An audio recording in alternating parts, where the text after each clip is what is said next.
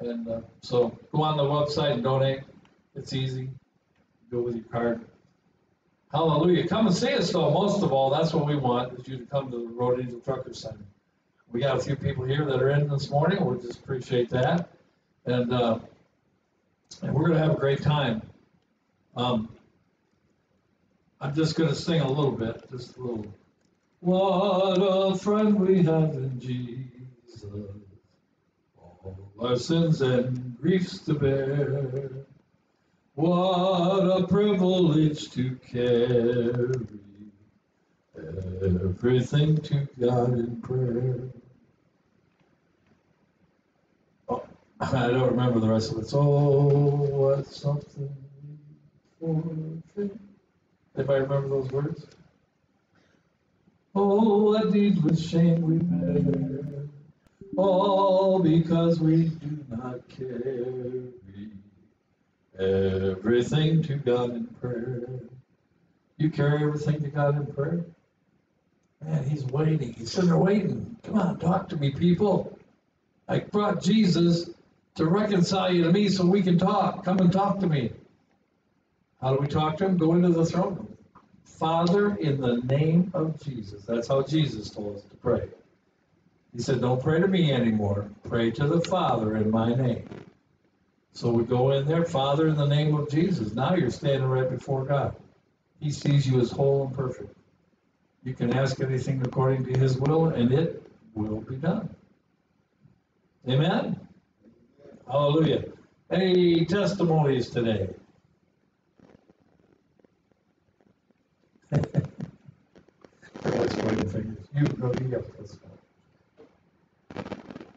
Well, I got a testimony. God is good, and his mercy endures forever. We have had some tremendous things happen. We've had some healing. We've had salvation. We've had lots of things happen in the last couple of weeks because God is really moving in this time. Now, in the industry, it's slow, but for God, it's not. It's time. Remember, our base scripture is Isaiah chapter 60. Arise and shine, for your time has come, and the glory of the Lord is risen upon you. The power, the glory, the very thing that created the heavens and the earth, the Holy Spirit that lives inside of you is upon you. And people should be able to see that light, and they should be drawn to that light. We'll get into that later because I didn't start preaching yet. I'm on my way. So, any other testimonies? Something God did for you this week. I can't believe God didn't do anything for you this week. Hallelujah. Crickets. Yeah, Zane, leave that microphone, please. We'll get him on the names on here for Jesus. He's a great guy. He gave me the privilege to be at work every day, to be able to pay for my bills. Yeah, that's a miracle. Not everybody's able to work every day, so. That's right. Yeah, if you want to quit feeling sorry for yourself, just look around and see where some other people are at. You know. Hallelujah. I mean, I'm 68 and doing great, and I have a situation where I can do something every day and keep active and keep working for God. I mean, that's just a privilege, you know. I mean, some people are 68 and they're just laying around in the lounge chair waiting to die. I'm not waiting to die. I'm waiting to go be with Jesus. Not saying I won't die, because it's appointed on the man once to die, right? But see, after that, it's eternal life. You know, and it's eternal if you don't know Jesus. You need to understand something. You are an eternal being one way or the other. If you choose Jesus, you choose life. You're with him on streets of gold, like I always say. I trade in my Chevy body for a Cadillac. But what's happening to somebody that doesn't know Jesus? They're in separation from God. See, people talk about hell. Well, it's fire and brimstone. Well, the lake of fire is reserved for the devil and his angels, right? But you are going to be in outer darkness if you don't know God. You don't know Jesus. You're just going to be separated completely. No way back. Completely separated from God, no way back. And you're going to be weeping and wailing and gnashing your teeth. So don't think, I'm just going to die and that's it. No, you're an eternal being right now. So let's be eternal beings who are saved by the blood of the Lamb. Amen? Amen? That's kind of weak. Amen? Amen. All right, let's get that going. I mean, if you can't amen the blood of the Lamb, I don't know what's going to happen. Praise God. Hallelujah. All right, well, we will move on to prayer requests. Does anybody have a prayer request?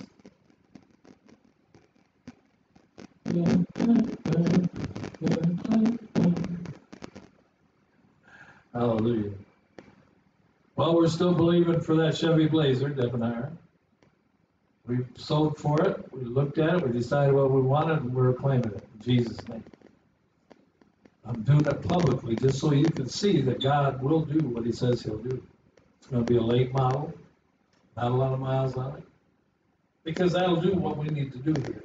Now, if God gives me something better, I'm not going to complain. Amen? Somebody said, well, maybe somebody will give you an old. I said, no, that's not what we asked for. I said, we asked for late model, low miles. I said, that's what we need for this ministry. So I'm not going to put my faith any lower than that. Hallelujah. Any questions? Right. Pastor Mark at the Association of Christian Truckers, associationofchristiantruckers@gmail.com. Hallelujah. Call me. I'll give you my number, 507-271-6108. Hallelujah. Mark, don't you get, what do they call them? All the calls, people that call you. Don't you get the guys, commercial calls and all that? And I said, yeah, but as soon as I say, hi, this is Pastor Mark, how can I help you? Like,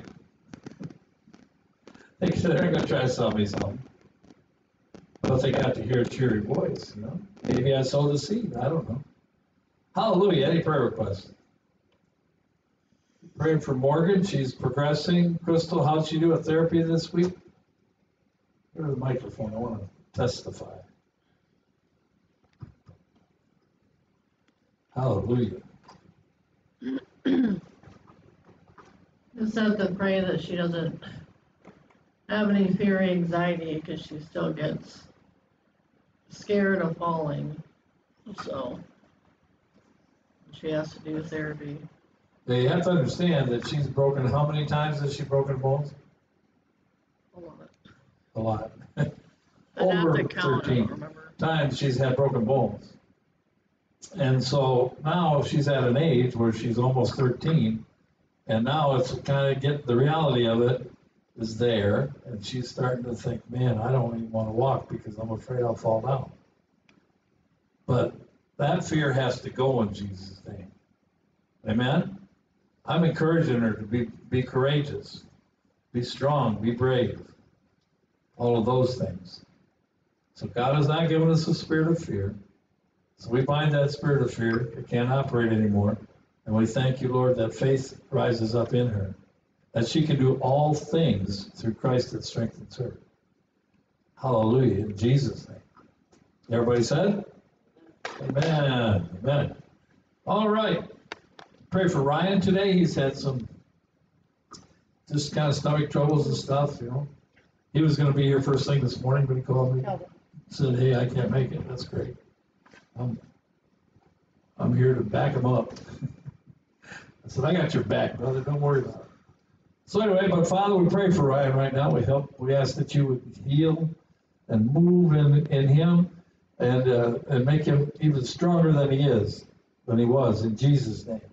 Amen. Amen. How you doing, young man? Hey, praise God. We're having a little church here if you want to join, or whatever you need to do. All right? Hallelujah.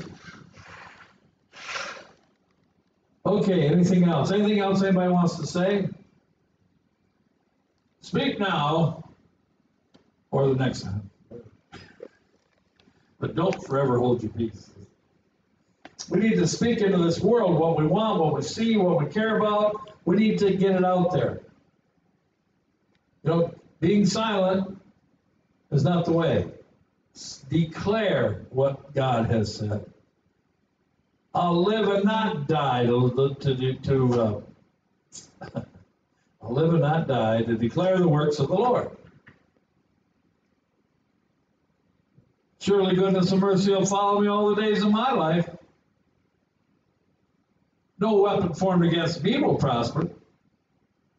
Now, the Bible says that, and you might have read that. But if you don't declare it, it doesn't become personal. It doesn't become part of you. It's not something you're saying. I'm saying what God's saying.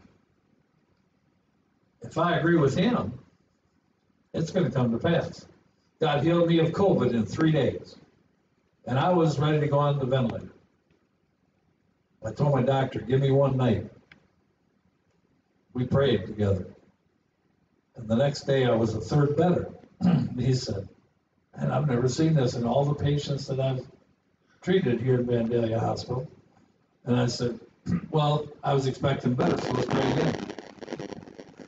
We prayed. I prayed for all the doctors, all the nurses, all the patients in that hospital. I prayed for him. I prayed for the 8 COVID patients. And he was crying at the end of that prayer both days. And he said, man, you got a gift. I said, brother, you got the same gift. You told me you're a Christian. Jesus said, those that believe shall lay hands on the sick and they shall recover. Every Christian has that if you believe, but you got to believe that. Well, I just don't believe that's for today. Well, good. Just get out of my way. I got to lay hands on the sick so they can recover. Amen? How about do what Jesus? That's in red letters. That's not just something the apostle said. That's what Jesus said.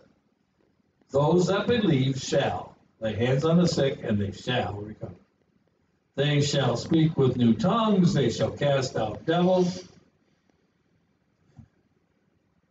He didn't say they'll speak with new tongues until the disciples die. That's not what he said. He said they shall speak with new tongues. They'll cast out devils. I've cast out devils before. You can do it. Now, you don't do it as a badge. Oh, I'm cast out devils. No, that's not it. But if somebody has a person needs your help, and you need to cast out a devil, you need to step up and say, okay, I don't even know what I'm doing, but God, show me, right? God's got to show you. Hallelujah. I don't know why I'm saying all this. Somebody needs to hear it. Those that believe, do you believe? Do you cling to? Do you trust in? Do you rely on Jesus? That's what that word means in the Greek. It doesn't mean what the English meaning is. The English meaning for believe is more or less persuaded of. And we got a ton of that in the church, and you're all going to hell. Yeah, I said it. Well, I said a prayer. But there's no fruit. There's nothing going on in your life. You don't know Jesus. If you knew him, you'd be doing something. If you knew him, you would be praising him. You'd be projecting him in your life every day. If you're not, stop and get saved. Get him in your heart. Man, when he comes in there, it's a blast. I don't know, man. I wish I could put my head in somebody else's for 10 seconds. It would help. Hallelujah. Jesus is the way, the truth, the life. No man comes to the Father except by him. Can I get an amen? Amen. All right, well, we'll get to my nugget here. Let's see how much time I got. Yeah, I'm okay. I didn't title this because we've been in this ongoing series where we're talking about Isaiah chapter 60 and how that applies to us today. We are the one. I'm just going to, did you get that up there? Okay. Can you go to the end, Crystal? Isaiah chapter 60 is on the last page, I think.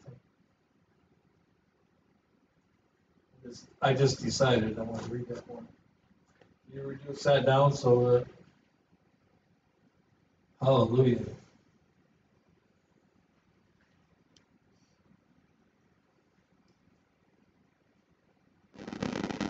Isaiah chapter 60, verse 1 through 4. I mean, we could go a lot further, but This gives you the gist of it. Hey, good morning. How you doing?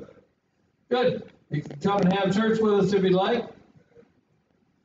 But it gives us the gist of it. It says, arise, shine. Rise, shine. That's just a thing in itself. That's an action in itself that you have to do every day, right? We arise. Now we got to shine. Father, thank you that your mercies are new every morning. Hallelujah. Thank you that I'm covered by the blood of Jesus. Thank you that you've forgiven me for every sin and buried it in the deepest sea to be remembered no more. I repent for any sin that I don't know about, and I repent for whatever I did yesterday. Today, I am coming before you clean, ready to go. What are we doing today, Lord? You just never know. Rise, shine, for your light has come, and the glory of the Lord is risen upon you. Do you understand what the glory of the Lord is? That is powerful. When the glory came down and filled the tabernacle, the priests could not stand to minister. They couldn't stand up. I've been in that situation where the anointing was so strong I could barely stand up. That's the glory of God, people. And you should have that with you every day, and it should be around you. That's why when the disciples walked by people, Paul walked by people, they were getting saved. They were getting healed just by the shadow.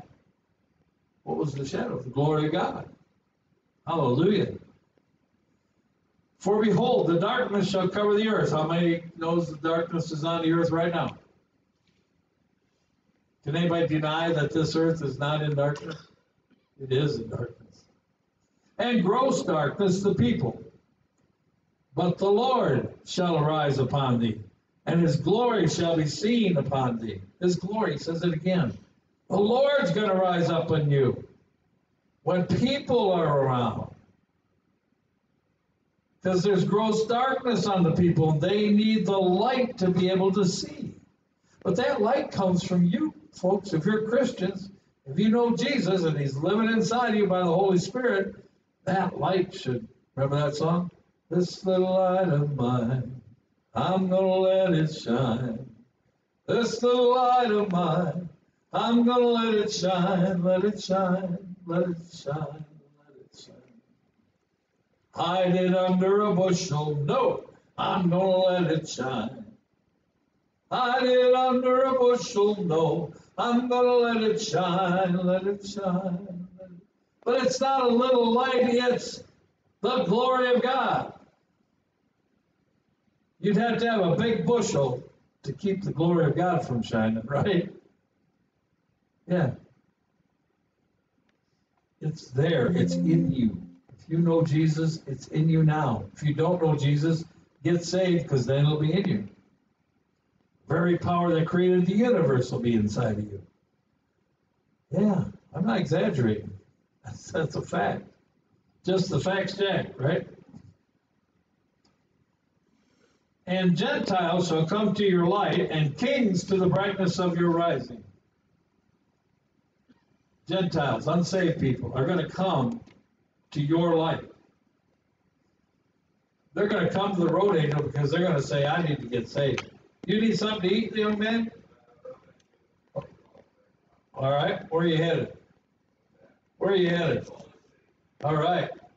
Well, I hope you come back and see us again. All right, brother. Help that guy wake up, Lord. Jesus. Behold, the darkness, I don't know where he did that. The Gentiles shall come to your light. The Gentiles, the kings will come to your rising. Kings, people of authority, important people are going to come to you if you'll let your light shine. Lift up your eyes round about and see. Remember when Elijah was in the cave with his servant, and he was talking about, the servant said, oh man, these guys are attacking us, and they got 10,000 soldiers or whatever. And Elijah said, Lord, open his eyes, let him see. And he looked out and he saw all these chariots of fire and angels, just thousands and thousands of them. And he said, those that are for us are greater than those that are against us. Because he looked around and saw.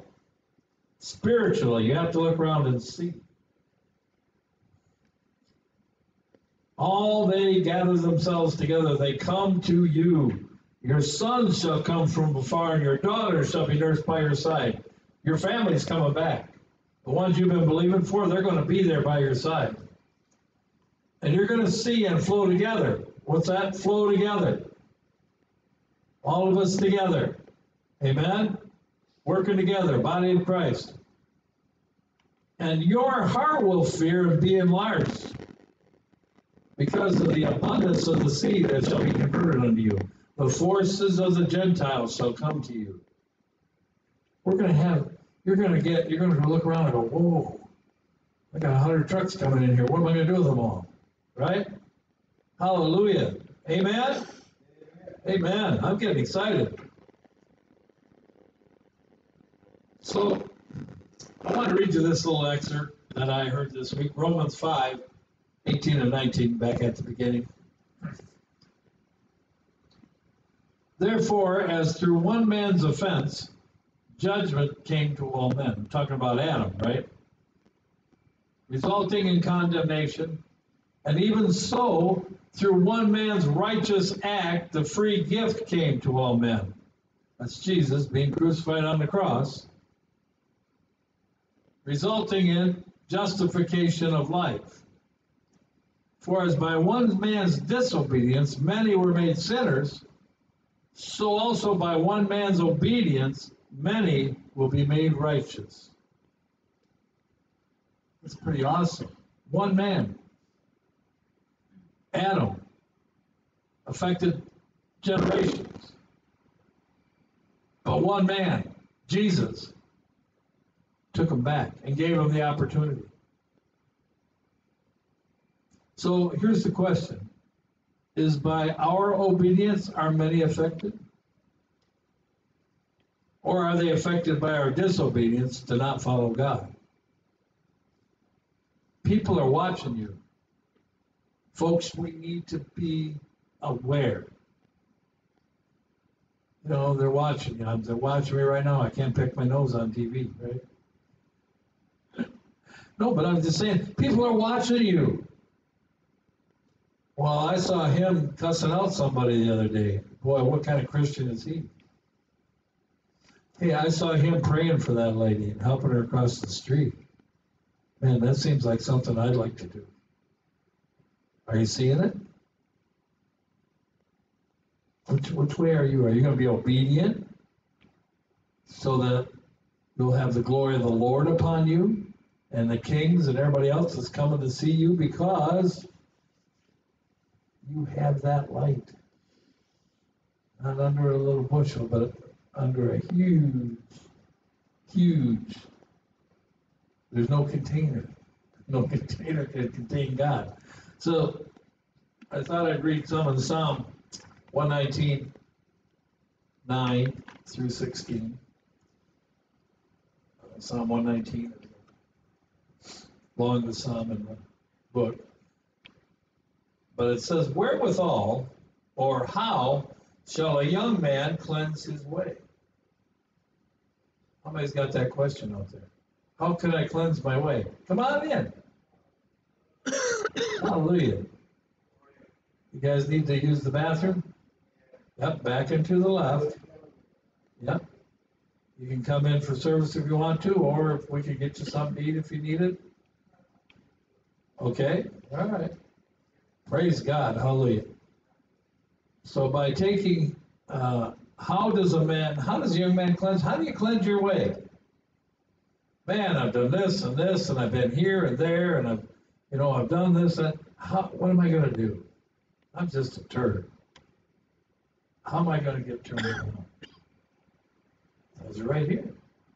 By taking heed thereto, according to thy word.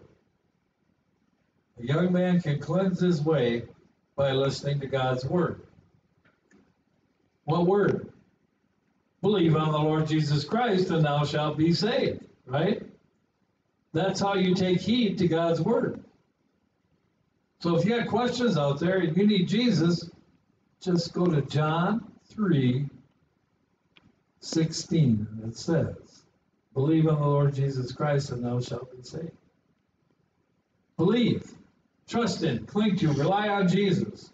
Realize that God raised him from the dead so that you would have eternal life. Hallelujah. That's how a young man cleanses his way. With my whole heart have I sought thee. Oh, let me not wander from thy commandments. Thy word have I hid in my heart that I might not sin against thee. Blessed art you, O Lord. Teach me thy statutes. With my lips have I declared all the judgments of my mouth. I have declared. I have rejoiced in the way of my testimonies, as much as in all riches. I will meditate in the precepts and have respect unto your ways. I will delight myself in your statutes. I will not forget your word. That's a pretty good confession. Guys should say that every day, probably. Right? Amen? Everybody awake? Amen. Amen. Is this you?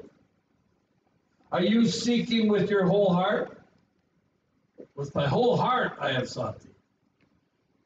My whole heart. Have you sought with your whole heart, or are you keeping a part of it back? Well, I'm not going to surrender that.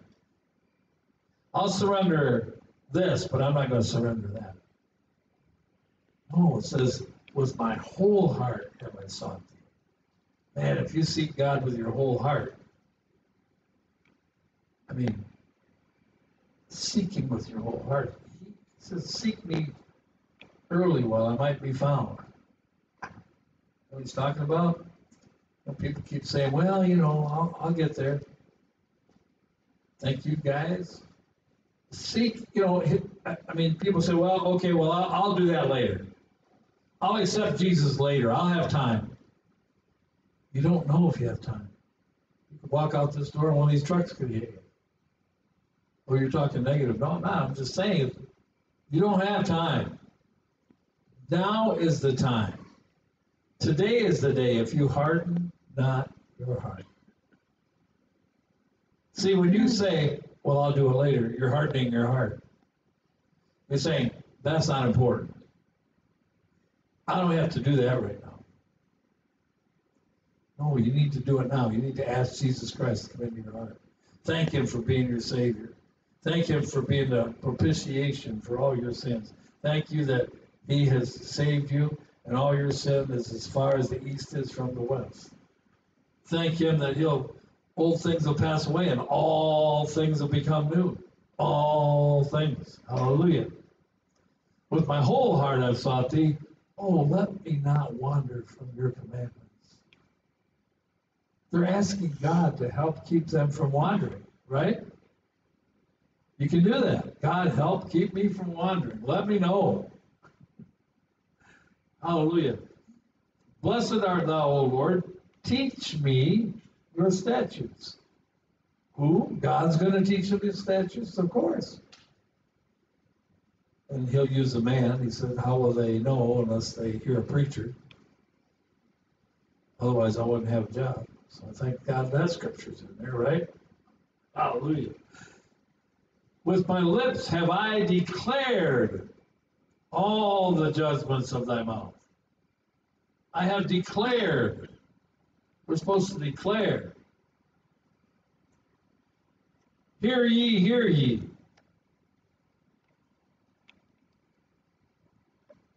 Right? Hear ye, hear ye. I declare. What do you declare? Jesus Christ is Lord. One time I went across the Canadian border and they said, what do you declare? And I said, the United States is the greatest country in the world. Pull it over, drivers. But declare, why do they say that? Tell me what you have is what they're saying when they say declare. Tell me what you got. Let me hear what you got. Declare. Oh, where am I at? Oh, okay. I went over this one thing a little too fast. It says, thy word I have hid in my heart that I might not sin against you. I don't know what to do. I just keep on sinning. Get the word in your heart. Read your Bible. Pray. Get around good Christian people. It's simple. Unless you avoid it, unless you stop it. It's you. Your decisions. Well, I'll do that another day, God. You don't have another day. Today. You know for sure today. You can ask Jesus into your heart to be saved, have eternal life, have the best life you could ever have. That doesn't mean that everything's a bed of roses, but I wouldn't sleep in roses anyway. So. But I mean, it means that you'll have Jesus living inside of you through the Holy Spirit, and He'll guide you and He'll lead you into all truth, and He'll show you the way. And I'm telling you, He's got a sense of humor. God and I laugh all day long. I'll go to do something, and I'll say, "Okay, God, you know," and then He'll do it, and I'll say, "Oh, I'll say, oh man, you are so cool. I can't hardly believe you did that." With my lips I've declared, I have rejoiced in the way of your testimonies, as much as in all riches. The word is more important than all riches.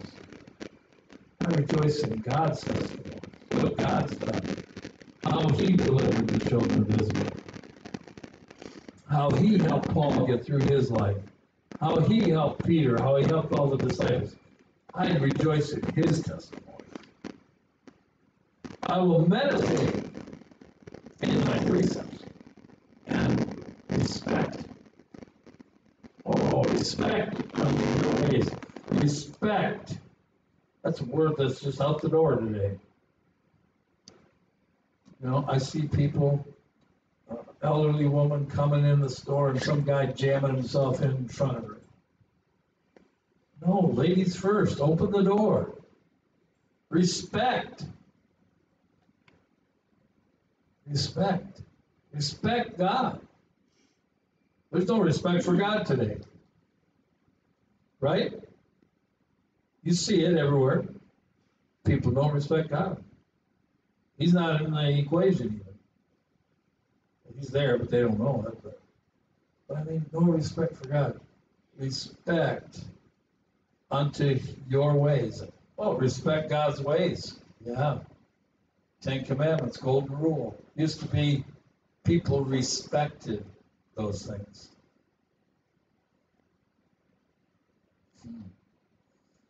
It says, I will delight myself in your statutes.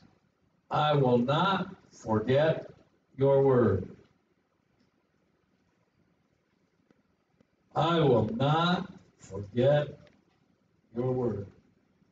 Bless that family, Lord, as they leave and have safety going down the road in Jesus. Hallelujah. I will not forget your word, God. If you can remember His word, then you know how to pray. Because you can pray His word. That always works, right? I like to pray for sick people. I like to say, I'm in your throne room, God, and I'm agreeing with you that by His stripes, that person is healed. That's what your word says. That's what Jesus took that whipping for. I'm going to apply that and believe that for that person. 9 times out of 10, they get healed.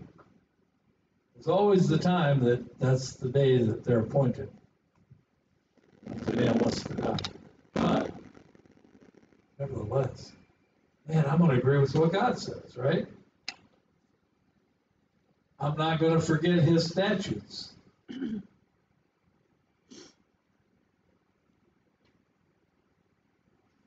Pretty quiet in this Presbyterian church.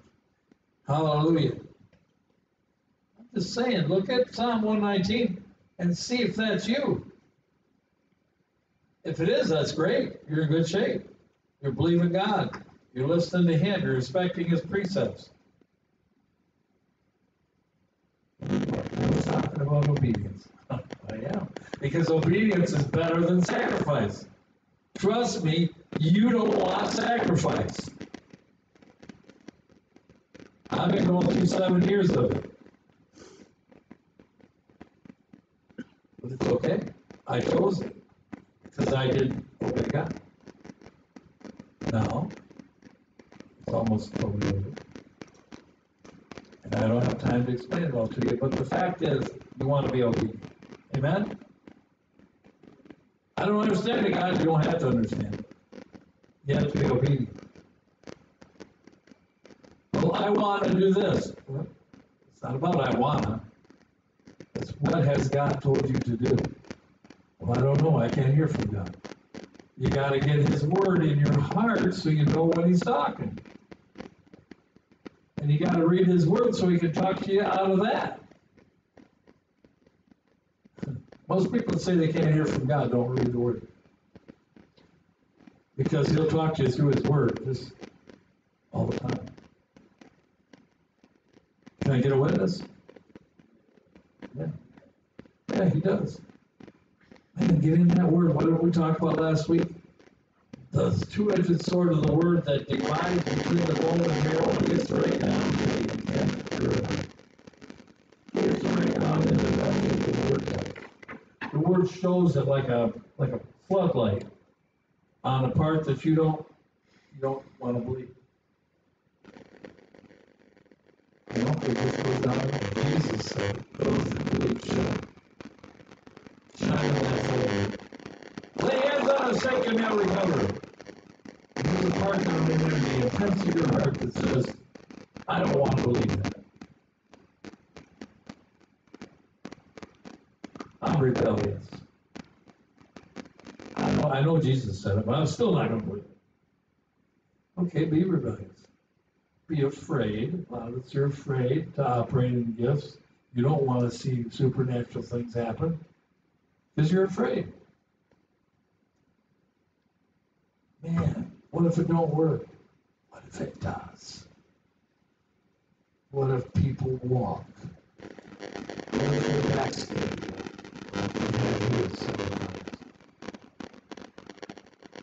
Hallelujah. What if they say when you say, "Oh, would you like to see Jesus?" They say yes. What if they don't? What if they don't? You give an opportunity. You can phone them and say, "Call me anytime you want to talk to it." Right? Plant that seed. Hallelujah. That's what we do here every day. Drivers come in, we plant a seed. Whatever seed is, that ground will take. And we have to have discernment to know. Discernment is one of the gifts that you should really pray about. Because you need to be able to discern where people are at. Some of them will tell you. But a lot of times you need a little discernment. Because what might seem like a crazy sinner is the guy that really knows Jesus, but he's just kind of screwed up. You know, I've run into that before. So what am I saying? Isaiah chapter 60, "Arise and shine, for the glory of the Lord is upon you." Get that in your heart. Read that over and over. You need to understand what's going to happen in these next days coming up. That's what's going to happen. The Gentiles are going to come to your rising. The sinners, the people that need Jesus, are going to come here because they know there's a light here. Drivers are going to come here that's been coming here for years and say, "Man, I need the real thing. I don't know what it is, but I need the real thing." There's a song like that. Ain't nothing like the real thing, baby. What is the real thing? It's Jesus. Right? All those songs, men twist the words. I can rewrite almost every one of those songs, and it's Jesus. Take those books and Bibles off the shelf. I sit and read them all by myself. Hallelujah. We can rewrite them. Make them Jesus songs. You gotta know the word, though. See, you gotta know the word. All of it, you need the word. Study to show yourself approved, a workman that needs not be ashamed. Rightly dividing the word of truth. Get this word inside of you. Chew it up. Swallow it. Chew it up again. Get with other Christians that you know are solid Christians and discuss and let iron sharpen iron. Find out what is the meaning. Why is that there? Who are they talking to? I'm telling you, folks, if you just get into this, your life will change completely. Well, do I have to quit my job and all that? No. Just keep doing whatever you are doing. And if God leads you to do something else, that's one thing. But if you don't, keep doing it. But read your word. But pray. But get on your phone and stop looking at YouTube videos and talk to real Christians. Find you a couple solid, Bible-believing preachers and listen to them. Don't be listening to all this conspiracy stuff. Well, I got a new revelation. The Bible says there's nothing new under the sun. What is it that Jesus told us to do? Go into all the world and preach the gospel, proclaim the good news to every creature. Now, if we just concentrated on that, how many more people would be saved? But oh no, we're running after revelations. I'm going over here. Jesus is over here. Jesus is over there. No. You got enough in that Bible that's in front of you. Look how big this Bible is. There is enough in here for you to preach the gospel to every creature. You don't need a lot of extra revelation. You need to really get the revelation of this.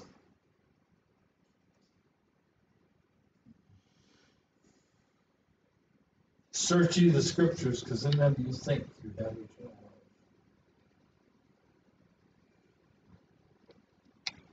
That's for people who are ever learning, never coming to the knowledge of the truth. That's because they can't believe what it says. They can't read it and just take it for what it says. They have to find another meaning. Well, that doesn't really mean that, brother. If I had $1 for every time I heard that, man, I'd be a rich guy. Well, if it doesn't mean what it says, why am I reading it? Well, you have to understand the eschatology, retology, boom, got it. I don't. It was written for me. I just have to understand what it says. Now, I'll get a lot of flack on that. Oh, no, you got to study the deep things. And you got, yes, I'm a studier. I like to study. I like to learn new things. But I'm telling you, if you're not winning people to Christ and you're not preaching the gospel to every creature before you even think about doing something like that, then you're lost. You're in a lost state. You might be saved, you might be going to heaven, but you're not helping God. You're not doing anything. How many people do you want to Christ? I'm not saying you got to have a list and how many. What I'm trying to say is, have you done it? Is God working through you and you're preaching the gospel? The good news can be a nugget. It can be something that leads them to Christ on the road. But you know if you're doing that or not. Are you doing it? That's what us drivers should be doing. Need the drivers to take this gospel to every place in this nation, because that's where we go. We go everywhere. I've been everywhere, man, I've been everywhere. Well, if you've been everywhere and spread the gospel, then you ain't been there. Man, I mean, it's the truth. It's got to be from you. You got to understand. Preach the gospel to every creature. Get enough of this word in you that you can do that. And keep reading, keep studying it. Get out and preach the gospel.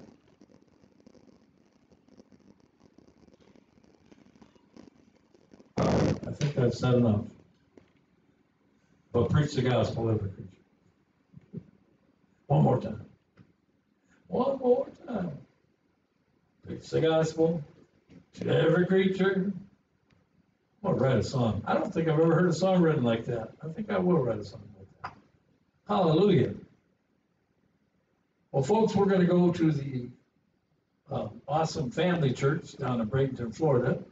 We're going to hear from Pastor Phil, the president of our board of directors, and the pastor of the family church. We'll hear a little bit of worship before that, and we'll take an offering at the same time they take their offering. And I love you all. Thank you for listening today. Preach the gospel to every creature. And I'll be back at the end to wrap things up. But until then, you need to study up with Jesus.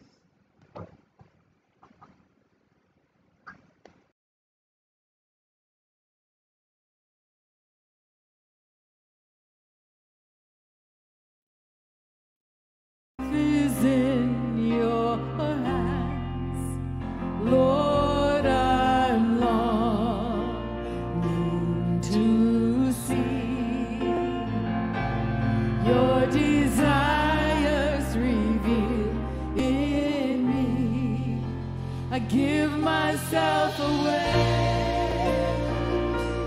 Oh, I give myself away. So you can use me. I give myself away.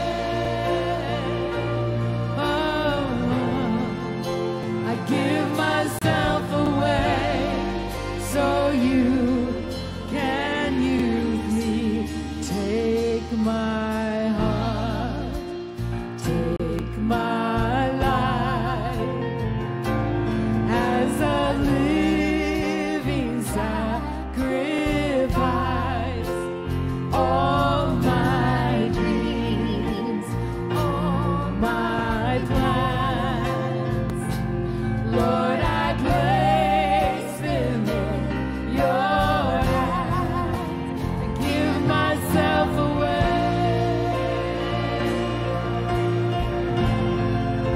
I give myself away. So you can use me. I give myself away. Oh, I give myself away. So you can use me. I give myself away. Oh, we give ourselves away, Lord. I give myself away. So you can use me. I give myself away. I give myself away. So you can use me. My life. My life is not my own. To you I belong. I give myself to you. My life is not my own. To you I belong. I give myself to you. Come on, Stephen. Come on, baby. My life is not my own. To you I belong. I give myself to you. My life is not my own. To you I belong. I give myself to you. My life is not my own. To you I belong. I give myself to you. And here I am to worship. Here I am to bow down. Here I am to say that you're my God. You're altogether lovely, altogether worthy, altogether wonderful to me.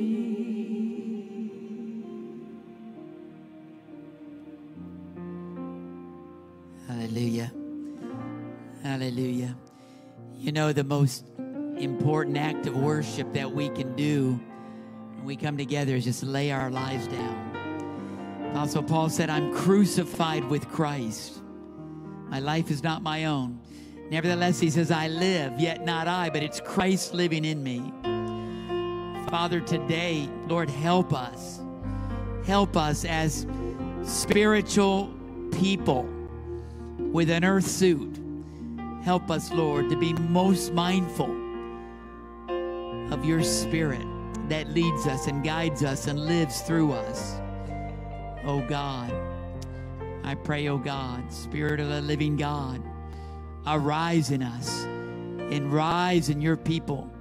Lord, this day, oh God, when the enemy comes in like a flood, the Spirit of the Lord will rise up, will rise up, will rise up in your people, oh God. Hallelujah. Spirit of the living God, arise, arise, arise in your people, Lord. Thank you, Jesus. I would like some of you to just help me in sealing the Hispanic youth camp that we had in here this past week. You know, a week ago, we had the youth camp that we orchestrate through our church here, over 500 teenagers. But last week, we assisted a number of Spanish churches to do another youth camp in here. Over 350 teenagers praising God in Spanish and English, just as fired up as we were. And I want to seal that today. I'm going to ask Pastor Lewis and some others of you that speak Spanish to come up. Where are you, Johan? Come on down if you would. And Sam and Jessica. Jessica, I asked you to bring that flag down, the victory flag that we were flying during the youth camp. And we're going to fly it again. We're going to declare victory. Yeah, Brother Angel. Yeah, come on up. Yeah, Michael, come on, don't be Loida, shy. Justice, come on. I'm going to ask the Hernandez family to come down, if you would. I know Sari is up interpreting everything I say in Bring Spanish. your parents. But we're going to pray. A lot of these young people getting back to their churches. Justice, yay. All right. Where's your dad? Mike. Brother Mike, come on down. Might have you preach today. Who knows? You know what? Yeah, sorry. Yeah. She's usually interpreting up there in the upper room. I want you to know God's working in the Hispanic churches all over America. And so I hope they provoke us to jealousy because they're on fire.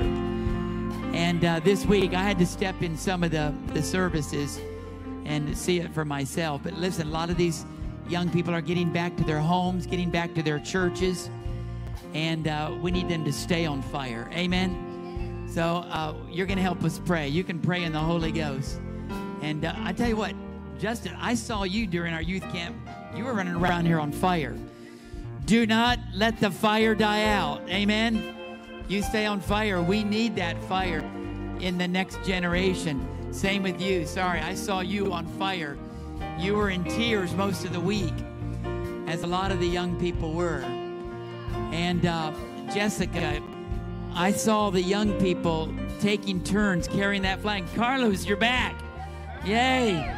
We've been praying for you. Yay. Can't keep a good man down. But I want you to wave that flag because we're declaring victory. Victory. Who's going to pray?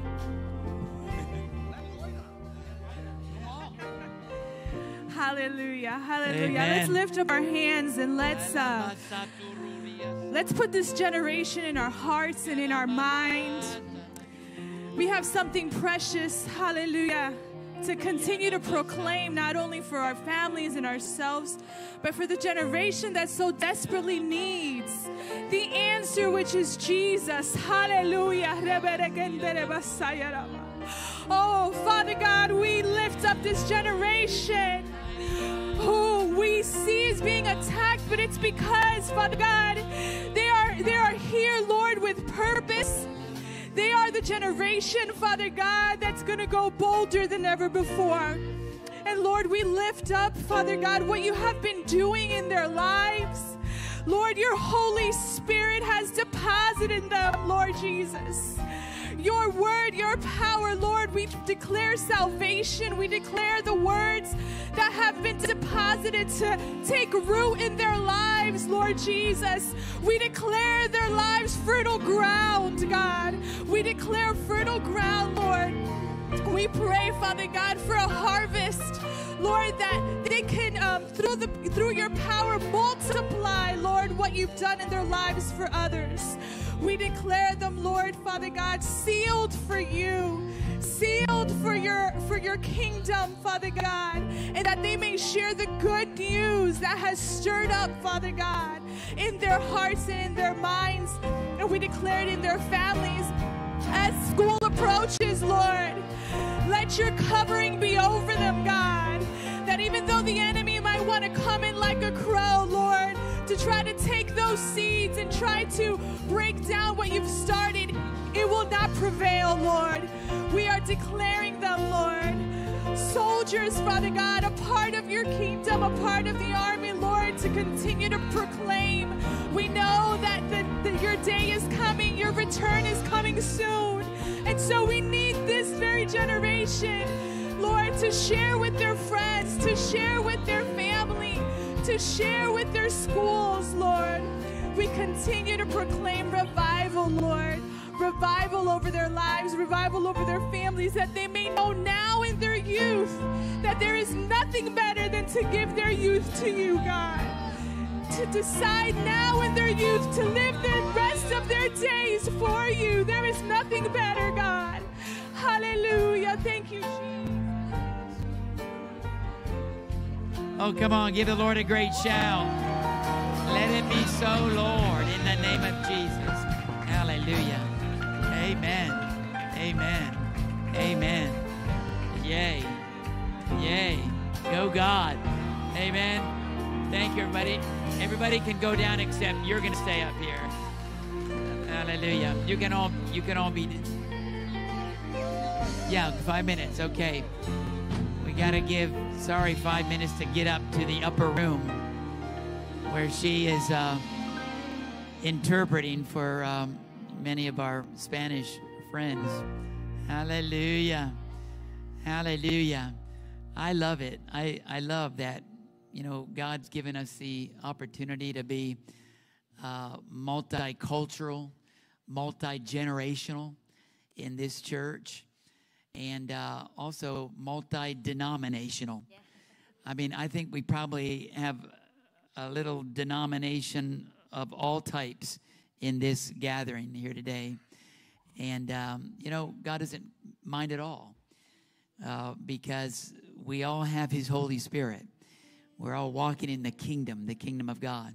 Now, this young man here, Brother Johan, one of our young adults, he's an immigration attorney and from Guadeloupe. I mean, actually, that's where you come from, which is an island in the Caribbean, way down there, maybe off the coast of Venezuela. Down that far? Not quite that far. Barbados, below Barbados, right? Yeah, so Guadeloupe, and it's French, which is like your last name. How do you pronounce that? Zingeli. Zingeli. Just like I thought. Zingeli. Brother Johan Zingeli. Yeah, now I'm going to know that. But let me tell you what, this man is active, and he's actively helping a lot of our Hispanic brothers and sisters in making sure they got their documents and papers to work and all that.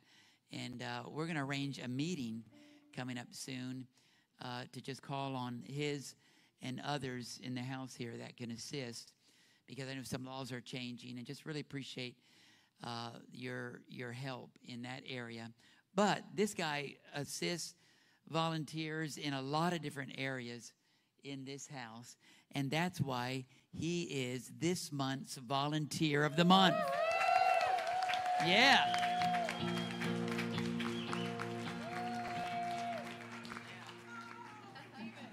You never know what's going to happen here, but we have a gift card for you, Brother Johan, and a little certificate here for you. We appreciate you. You are loved by the young people around here because you have a heart that just keeps giving. I'm going to ask my son, Stephen, our young adults pastor here. He calls you his right hand, in that ministry. And what do you think, Stephen? Does he qualify? Oh, my gosh.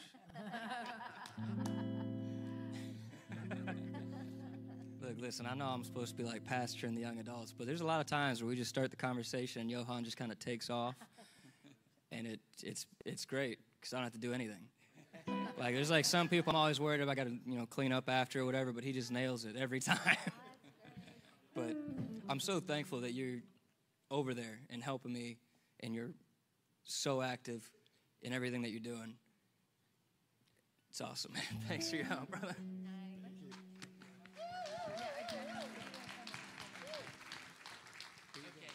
Pray over him. Your mama is delegating it to you. Everybody extend your hands right now. Hallelujah. Thank you, Father. Thank you, God. Thank you, Jesus. Said lay hands. God, I thank you for my brother here. And I thank you that he's been so faithful. And I thank you that through every step of the way, it may not have been as easy as it could have been or should have been, but he's still smiling, and he's still carrying the fire, and he's still doing it unto you. And he's been so faithful. Never let me down, he's never let you down. God, I thank you for this brother in Christ. And I thank you for the many, many years of experience that he's going to gain and experience that he's going to lend to others. And I thank you for his knowledge and his help with me, with everyone else in the church, always volunteering, always having a great smile and a great attitude. Amen. Amen. Amen. Thank you, Brother Johan. We love you. Hallelujah. I have to add my 2 cents. As soon as this young man walked in the door, that smile greeted me, and I couldn't let him go. He's like the first guy on the hospitality team with that smile. Those smiles are nothing like his. And beyond that, he did grilling, and he's done, you know what? This guy even empties the rubbish when he's done serving over the dining room for all the camps. Just God bless you, Johan. Thank you. Amen. I want to thank all of you for serving. Many of you are on the ministry teams. We're going to get together with our ministry team leaders, I think this week, and just ask you how it's going. Many of you are plugged into life groups, and I just encourage you, beyond the corporate gatherings that we do on Sunday morning and Wednesday nights, get into these small groups, and you'll grow. You really will, and you'll serve, you'll minister, and be ministered to. That's what it's all about. I'm going to ask Pastor Lewis to come up and just assist us in our worship and giving today. Amen. And Johan, by the way, nobody knew how to say your name back there. We had a debate back there. We grabbed the name and we had a debate back there, and none of us got close to it. So I had to put that in there.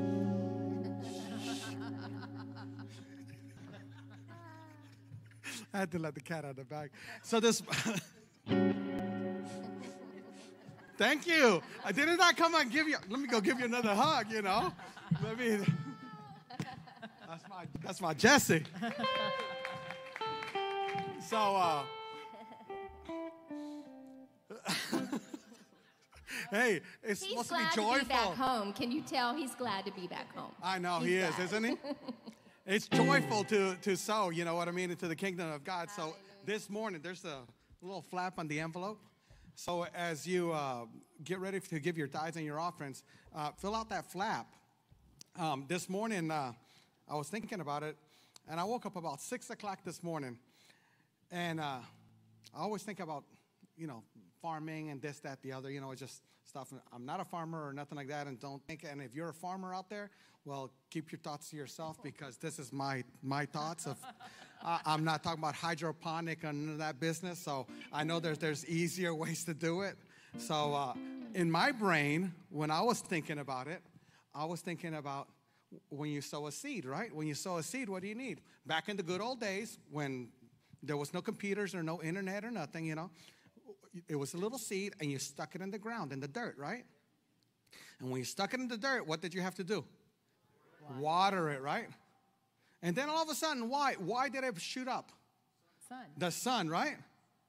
And you had to sit there and look at it, right? And what did you have to have? Faith. It's 4 properties. So then I started thinking about wheat. And I don't know why it was wheat. You know what I'm saying? It could have been anything else. So I started looking at wheat, and don't get technical with me, but you know the little thingy that shoots out of the wheat, not the seed, the little thingy, right? I'm not a farmer. I'm a landscaper. Totally different thing. I know how to knock down a tree, lay some irrigation down, okay, and cut your grass. So the little thingy like that, whatever it's called, okay, has on average of 20. The shaft. Is the whole thing called the shaft? That's. I don't know. You see, there you go. She's a preacher and she's a counselor. So we're just going. So the little thingy like that, the little shaft or shoot or whatever you want to call it, the sprout, whatever it's called, okay, gives about an average of 22 seeds. Out of this one seed, it gives about 22 seeds in that one little shoot. Okay, anywhere from 22 to 50. And then I started looking at it, and then the whole plant itself gives about 5 shoots. So when you look at it, but it takes water, it takes the dirt, good soil, okay? It takes light, and it takes faith. And I started thinking about it, and I go, without faith, okay, it's impossible to please the Lord. It's impossible, okay, without faith. And the thing is that we have to water. And the whole watering thing, it started coming because I was talking to a couple, and we were talking about how you should treat your wife, and how you're supposed to wash your wife, right, with the word, how to present her to yourself as a radiant church without spots, without wrinkles, without blemishes, blameless, right? But we're not talking about that. We're talking about the seed. I just got excited on that part. So then, what happens? You have to wash. So I started thinking the word of God is like the washing, you know, it's like the water is the word of God. So when you plant a seed, when you write down the name of your seed this morning, okay, by faith, okay, you're going to water it. How are you going to water it? You're going to give it the word of God. You're going to speak the word of God into existence and to believe in it, right? Because when the sun hits it, when the Son of God hits it, okay, believe in it, it'll produce fruit. It'll produce good fruit. Okay? And as Christians, we are dirt. I started thinking about it. We're supposed to produce good fruit. Remember, he said, be fruitful and multiply. What fruits are we given? So this morning, as we sow our seed into good fertile ground in here, think about this. When we sow, let's sow with expectation. And then to top it off, 4 is miracles, signs, and wonder. You know, all 4 things. So I'm believing that God is going to do some miraculous things today, you know, and in our lives. And that whatever we put on this flap, that if we believe in it and we trust in it and we're declaring the word of God over our lives, that it's going to come to pass. Amen? Let's hold our seat up in the air. Father God, we just thank you, Lord, for this morning. We thank you, Father God, because you're amazing, Lord. You're awesome, Lord. Oh, Lord, I just can't even tell you how amazing you are, how great you are. Words cannot describe you, Lord, how faithful you are. All I can say is thank you, Lord. Thank you, Father God, for being so awesome, Lord. Thank you, Lord, for staying true to your word, Lord. Thank you, Father God, that as we sow this seed, Lord, we're believing, Father God, that whatever we're writing in this flap, Father God, shall come to pass, Father God, by faith, Father God, Lord. We're going to please you, Lord. We're going to believe it because we're going to see things happen by faith, Father God. Change is happening by faith, Lord. Restoration is coming by faith. Healing is coming by faith. Finances are coming by faith, Lord. And I just thank you, Lord, because it's all coming because of you, because of your word, Lord, because we're standing on your word, Father God. And we just thank you, Lord. And we just ask you, Father God, just to shine on this light. Shine your light, Father God, on this seed, Lord, this morning. And we just thank you, Lord. In Jesus' name, amen.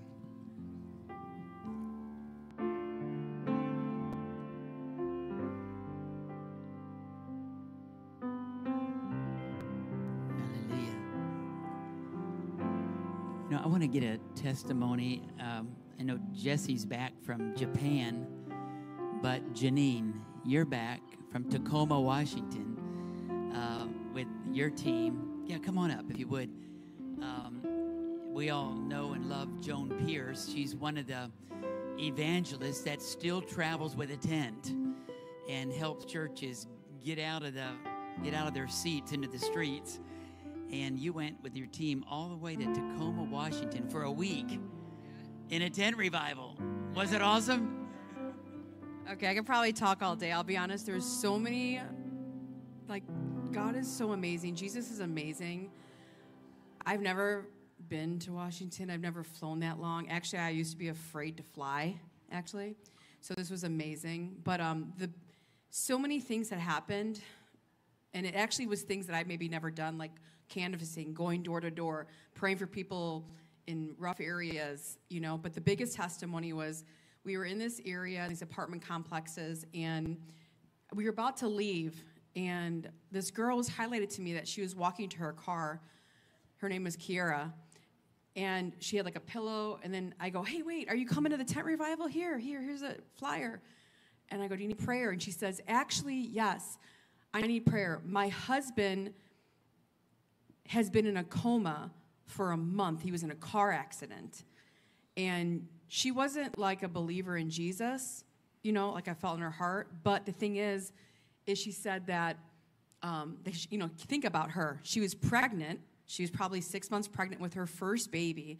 And I was just, my heart, when I saw her, I was like, wow, this girl, 20-something years old, first baby, daddy is in the hospital, and think about her every day going there, hopeless, and, is he going to make it? I don't know. And she said the only thing she thought was just to just pray. And she didn't know what, but just to pray. And I said, okay. So we prayed over her, and I heard when I was praying with her that baby, that their strong faith in God, that this is the day that it happened. I heard that the baby was going to testify when I got older that, hey, I was there, and these girls today, they just walked in this parking lot and they prayed for me, and my dad woke up. I just heard this so strongly. And I was like, Lord, you better, Lord, I hear this. And so I just prayed with her. And she was so touched by the Holy Spirit. It was amazing. She just was in tears. She accepted Christ. Hallelujah. She got filled with the Holy Spirit. Hallelujah. That's like a double portion, right? She's pregnant, so it's two, right?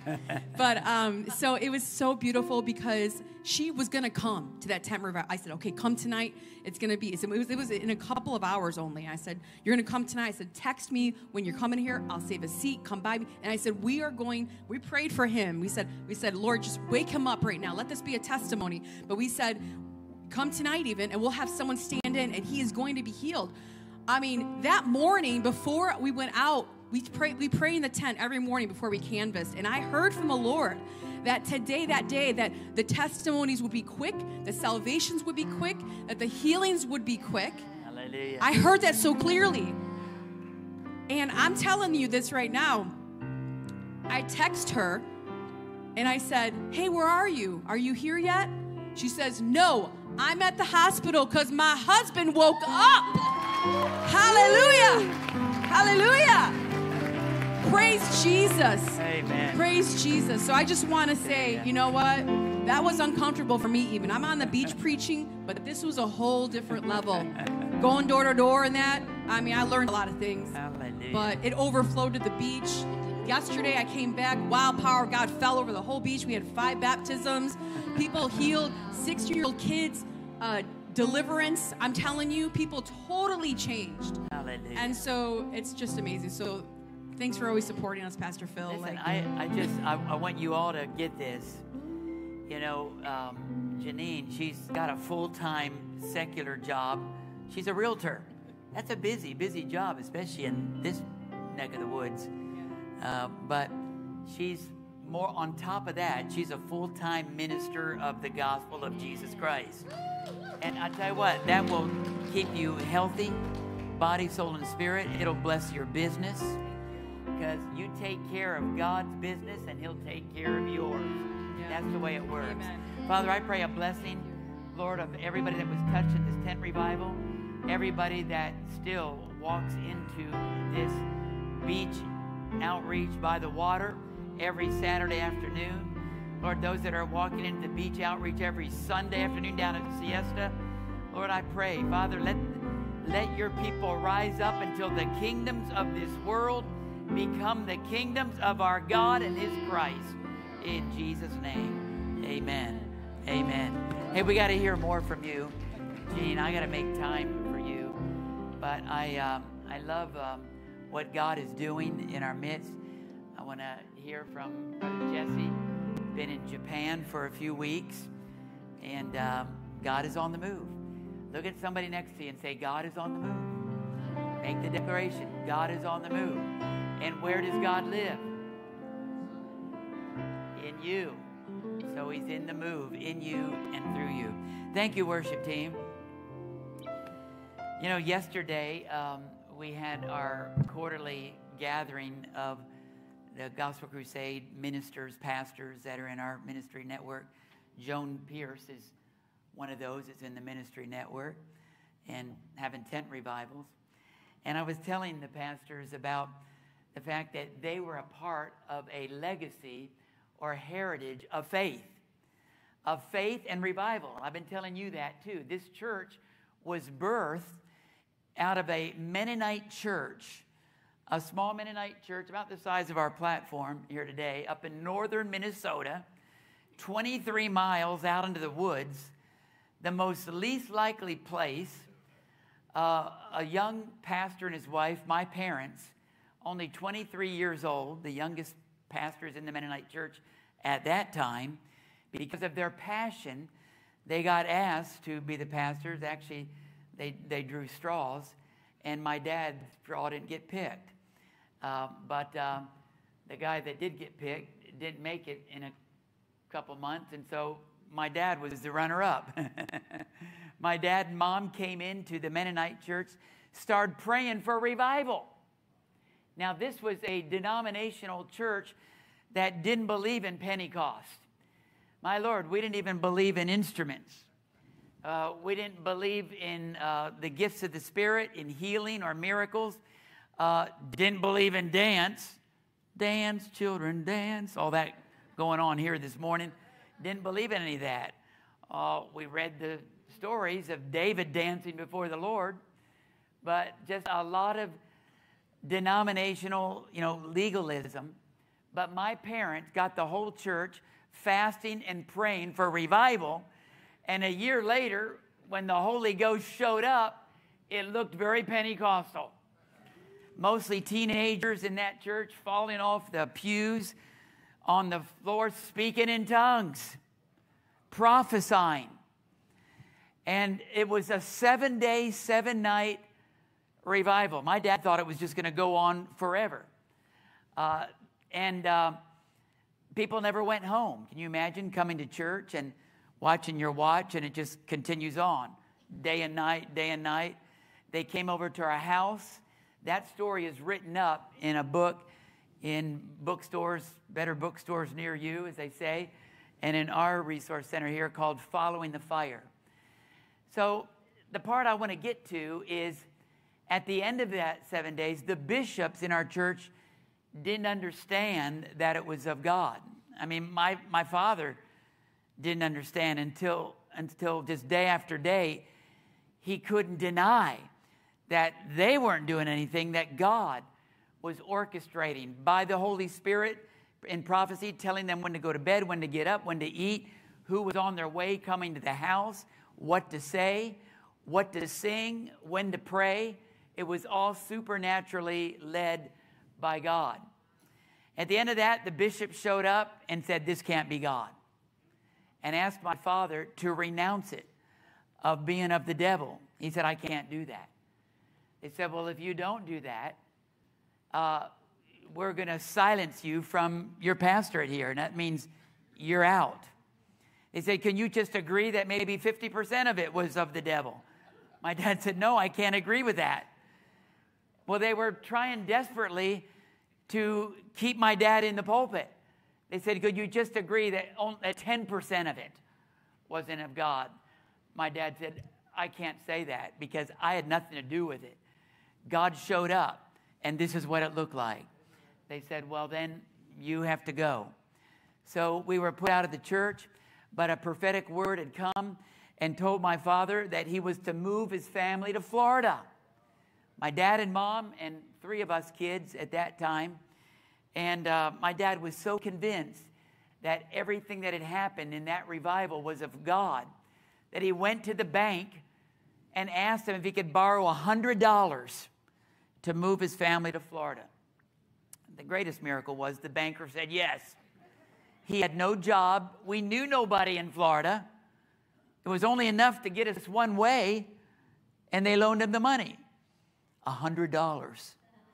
Most of you have that in your purse right now. My dad had to go to the bank. Of course, in those days, you could buy a house with $100. Just kidding. Not quite, right? But I want to say my dad was a man of faith. He had the faith to borrow and build this place and many other places like it, churches all over the world, and orphanages and schools and widows' homes. That's right.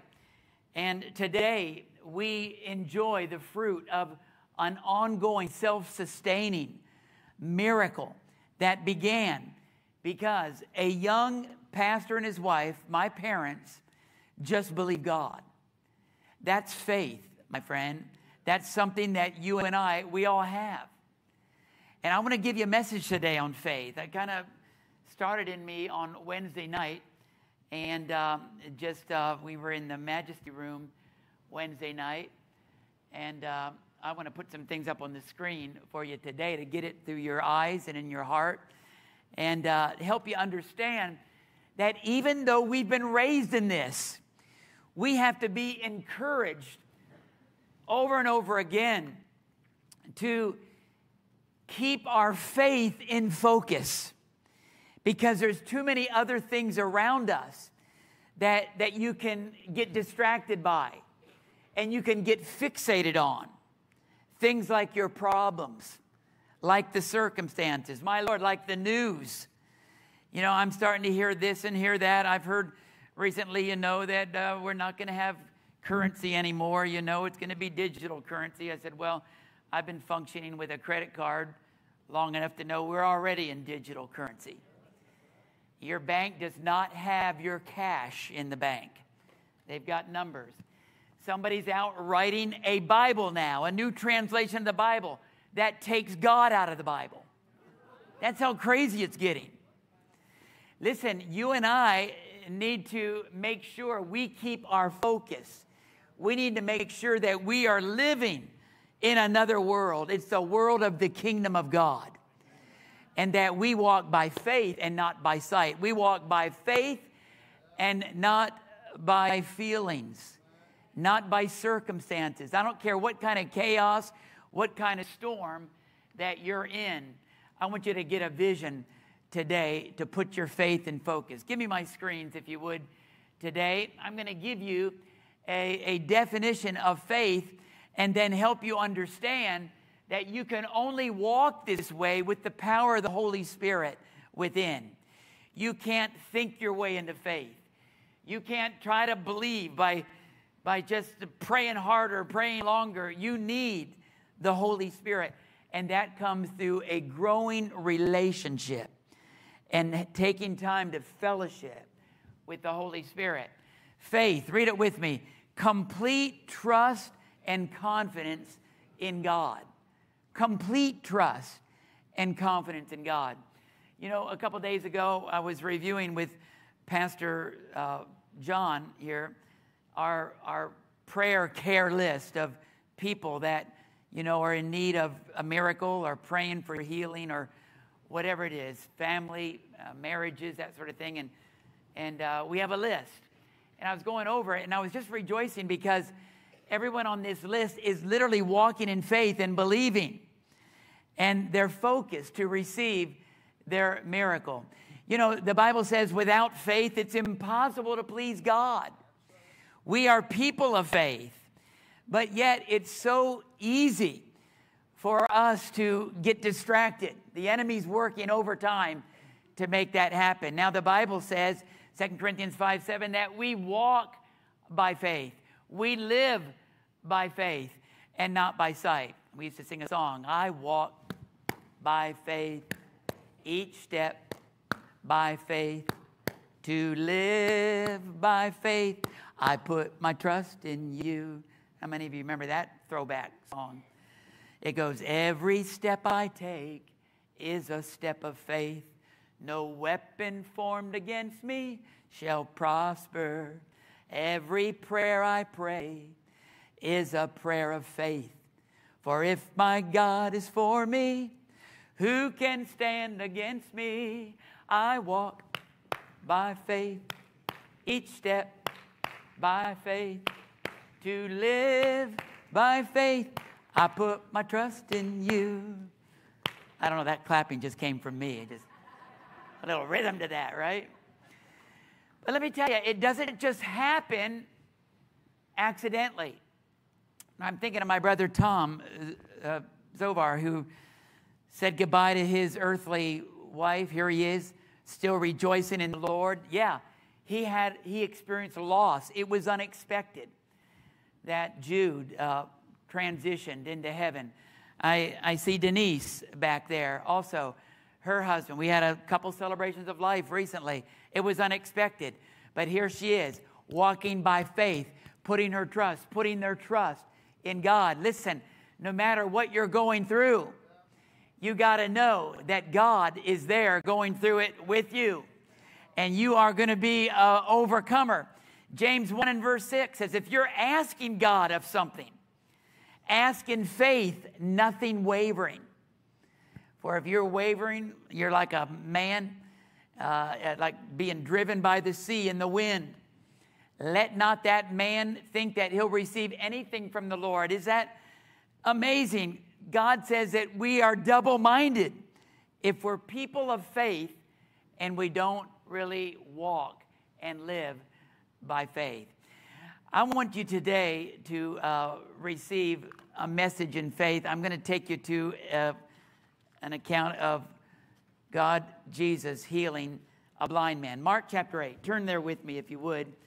I covered a couple of these miracles on Wednesday night, and I'm going to go back to this one because when you look at a healing of a blind man, it's very similar to us. If we're not walking by faith with our spiritual eyes open, then we're blind, and we've got to have our eyes open.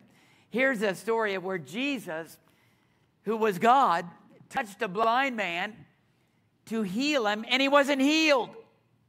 Maybe you don't remember that story. At least he wasn't healed right away. He had to have a second touch.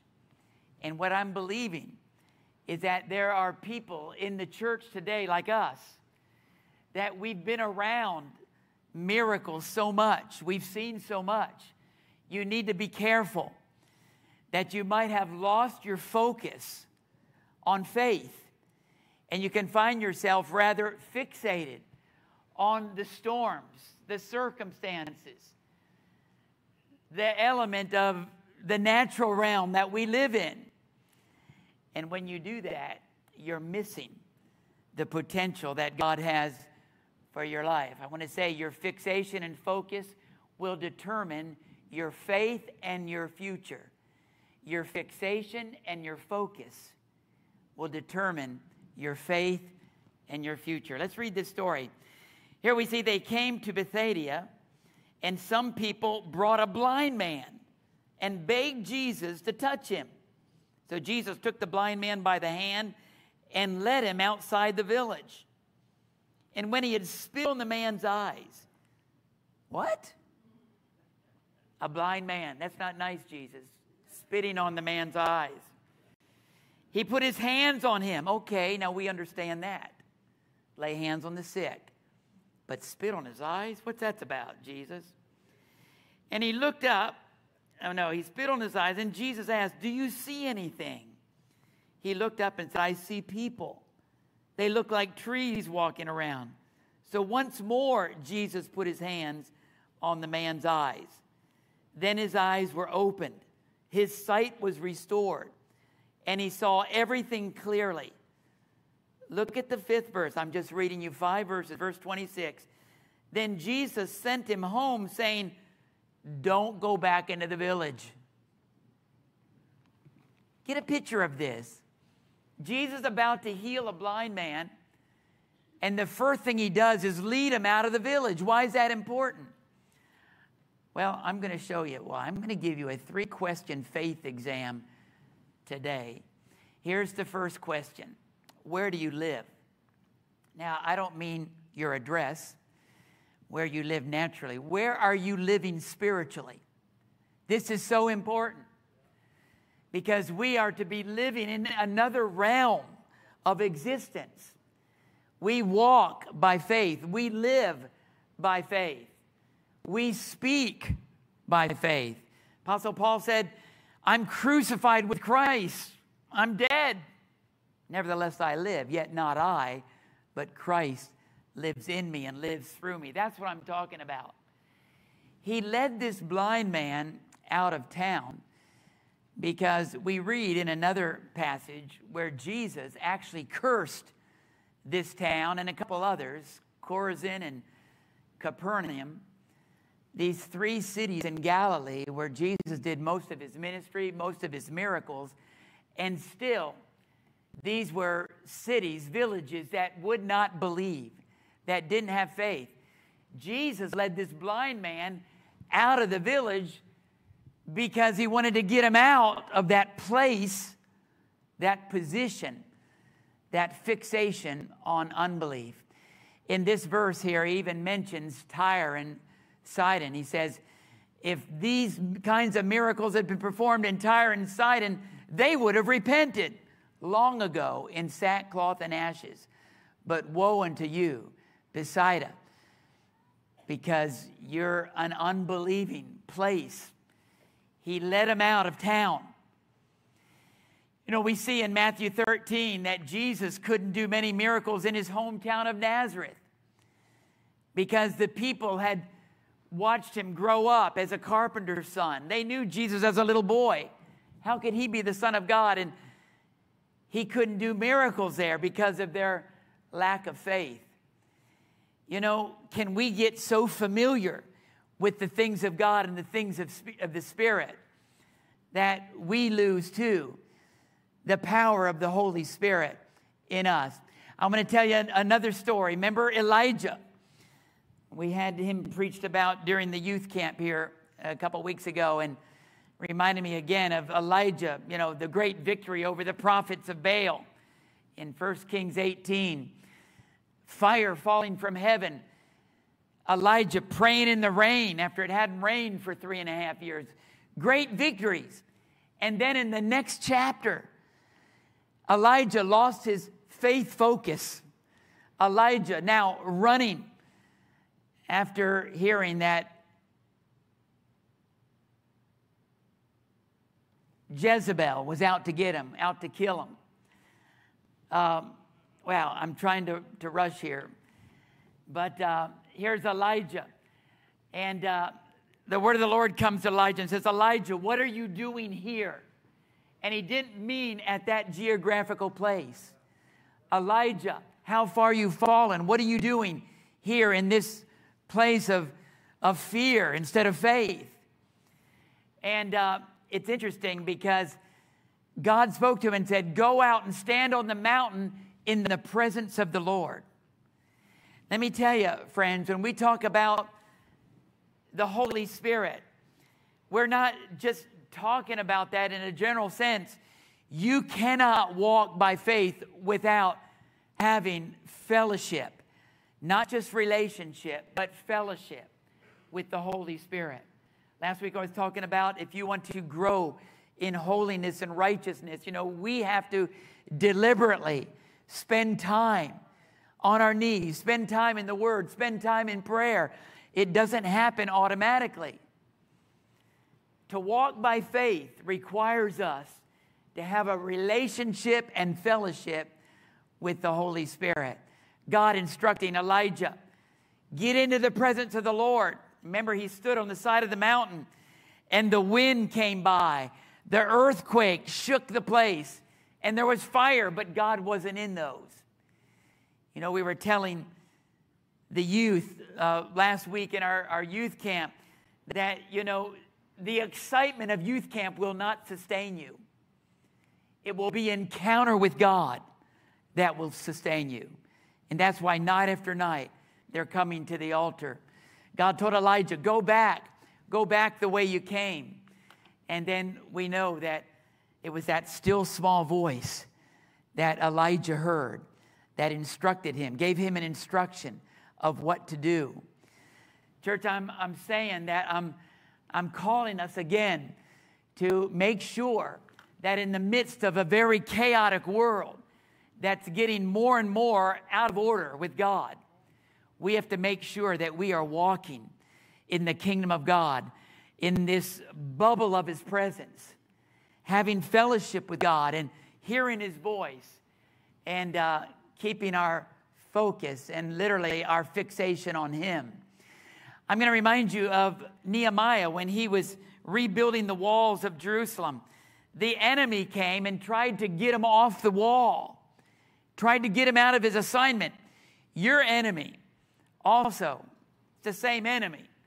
It can come in the form of people like it did with Nehemiah, but it's still from the same source, the devil, and tried to get him to break his focus on the assignment that God had him.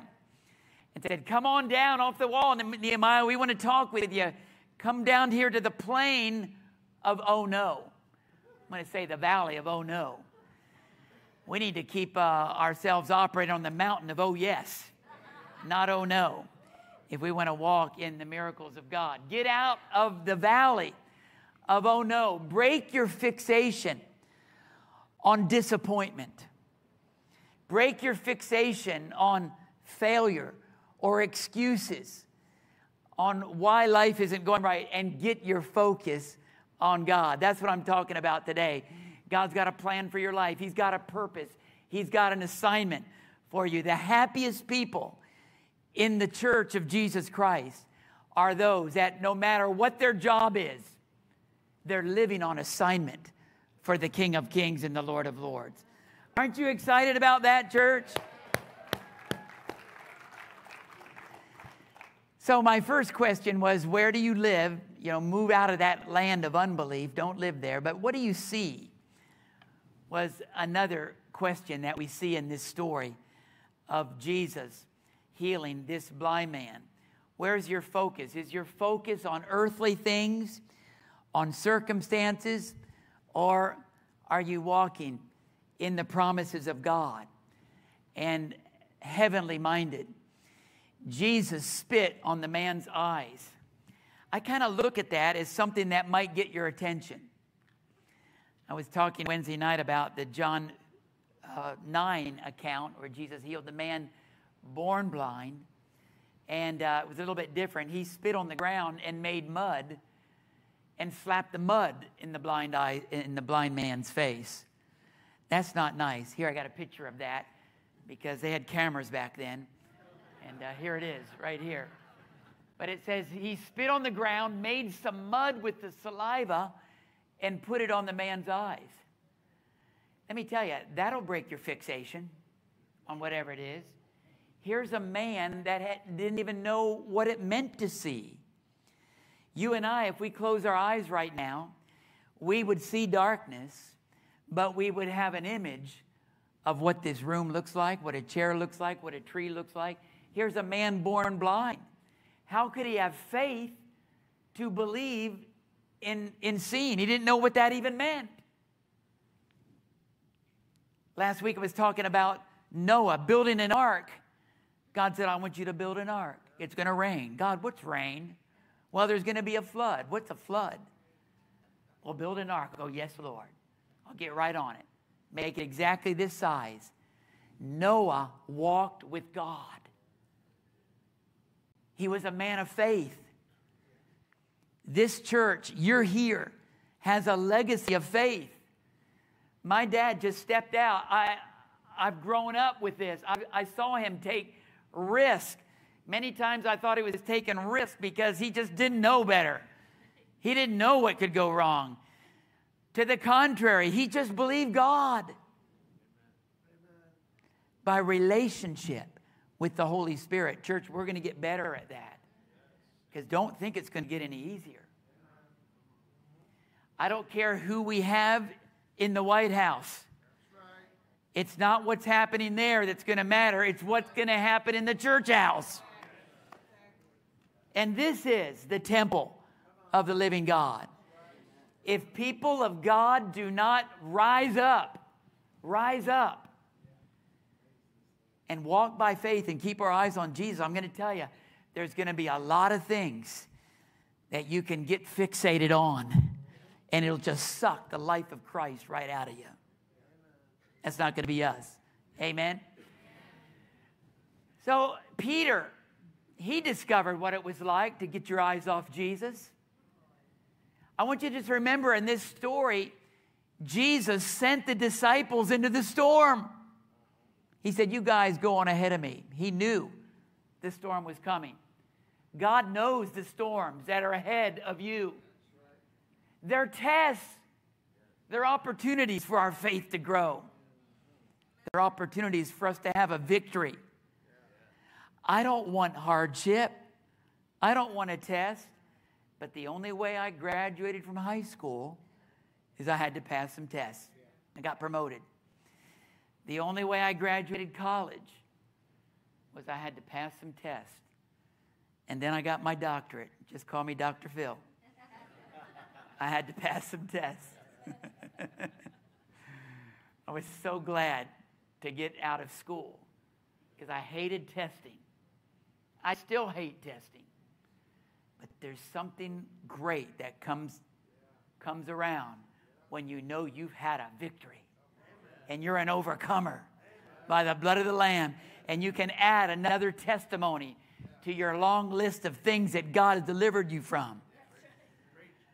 I mean, I hate to tell you some of the same stories, but yeah, God saved my life many times. And I know it was God. And in the midst of some of the greatest danger, sometimes I was at perfect peace because I knew it wasn't my time. It wasn't my time to go. So, hallelujah. I don't know how you're going to do it, God. Here's Peter. The storm's raging. And they all see Jesus, but only Peter recognizes that it might be Jesus. And Jesus, if that's you, bid me to come to you on the water. And Peter steps out of the boat onto the water. Let me tell you, God's going to have us stepping out of the boat too.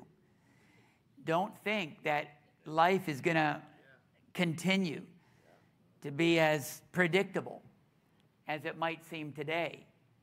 But guess what? He walked on the water as long as he kept his eyes on Jesus.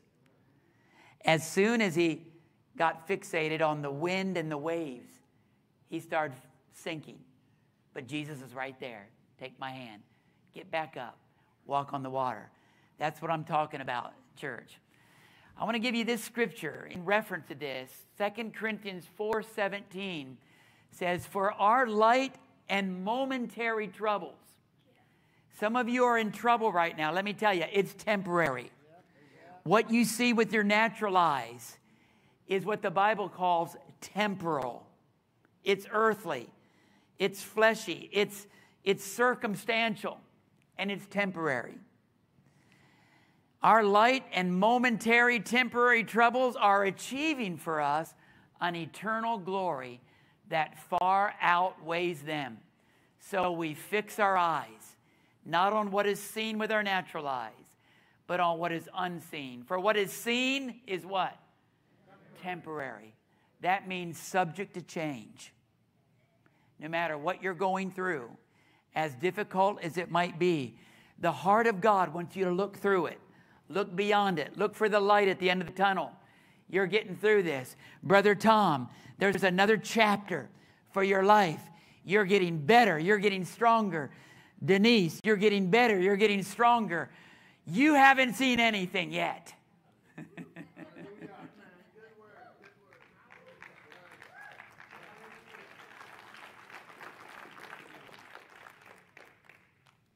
Where do you live?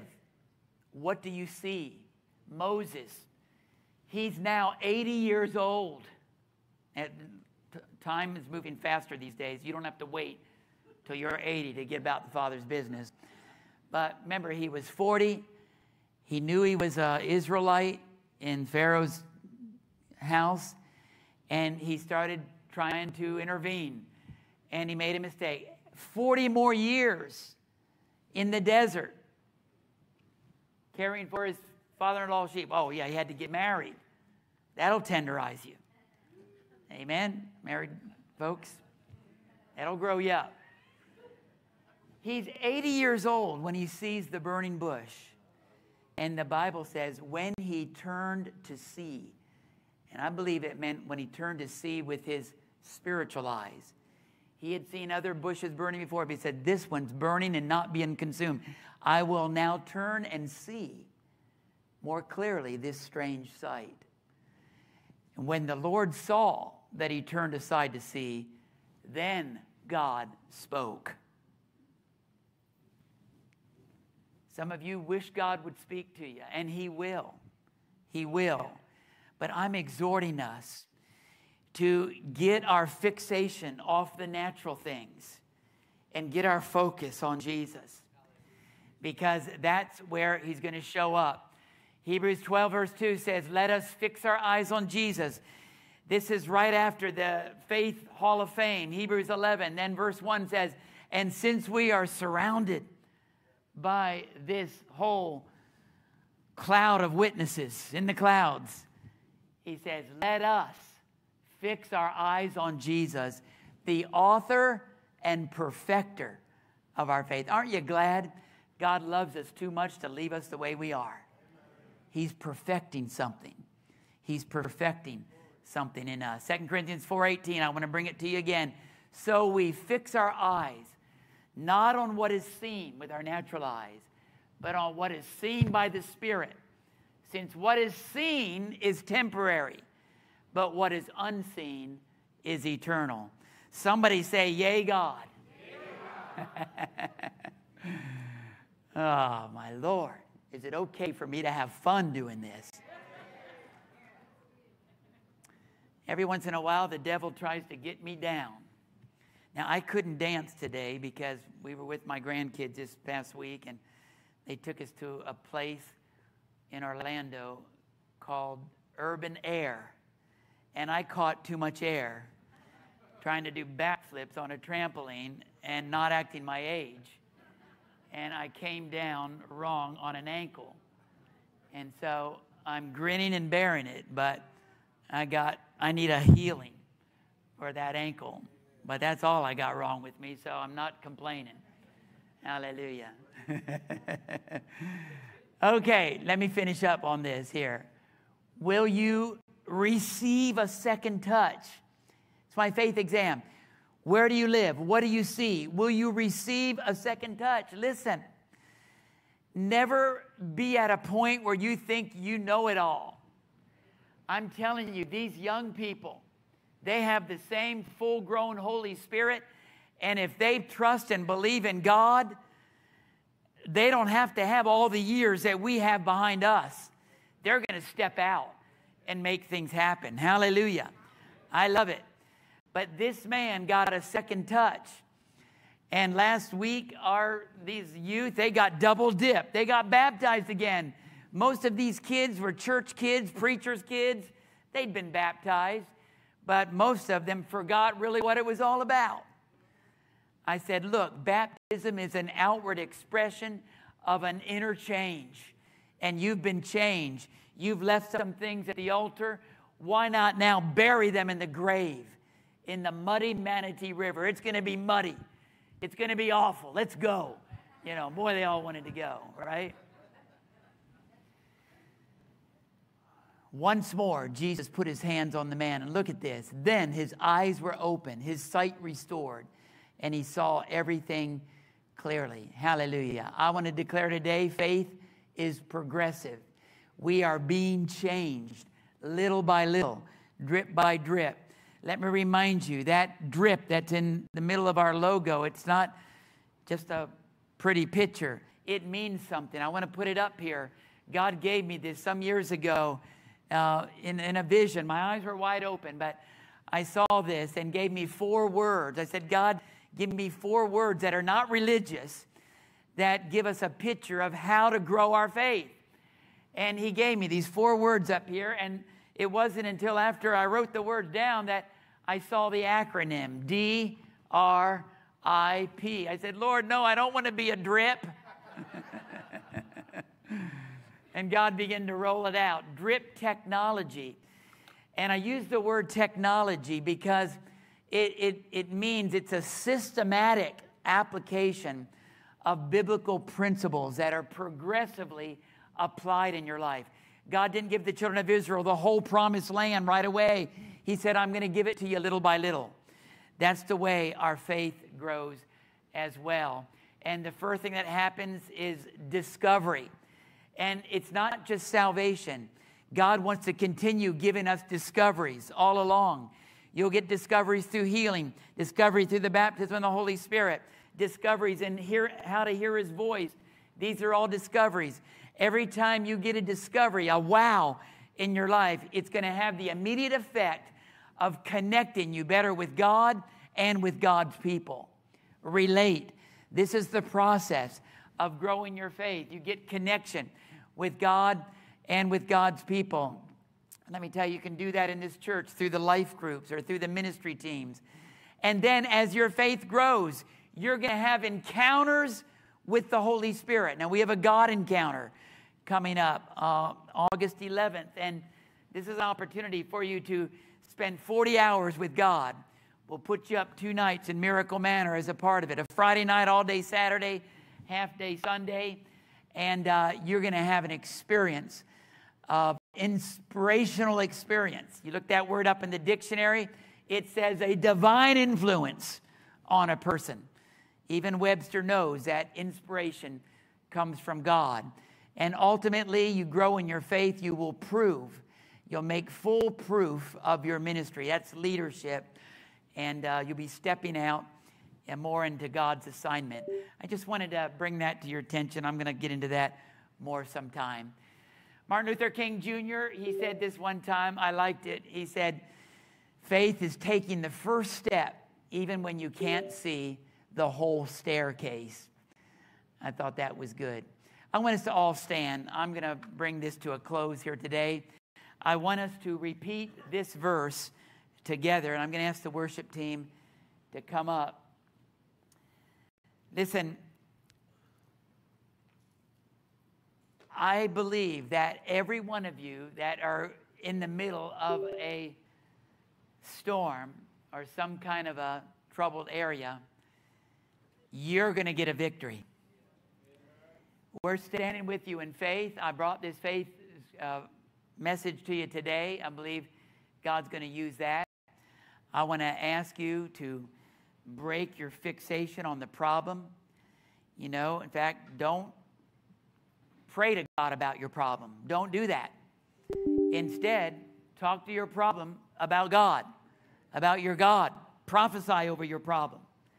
Get fixated on God. David, when he addressed that giant, he wasn't talking, when he addressed the king about going to fight the giant, he wasn't talking to the king about how good he was in natural warfare and battle.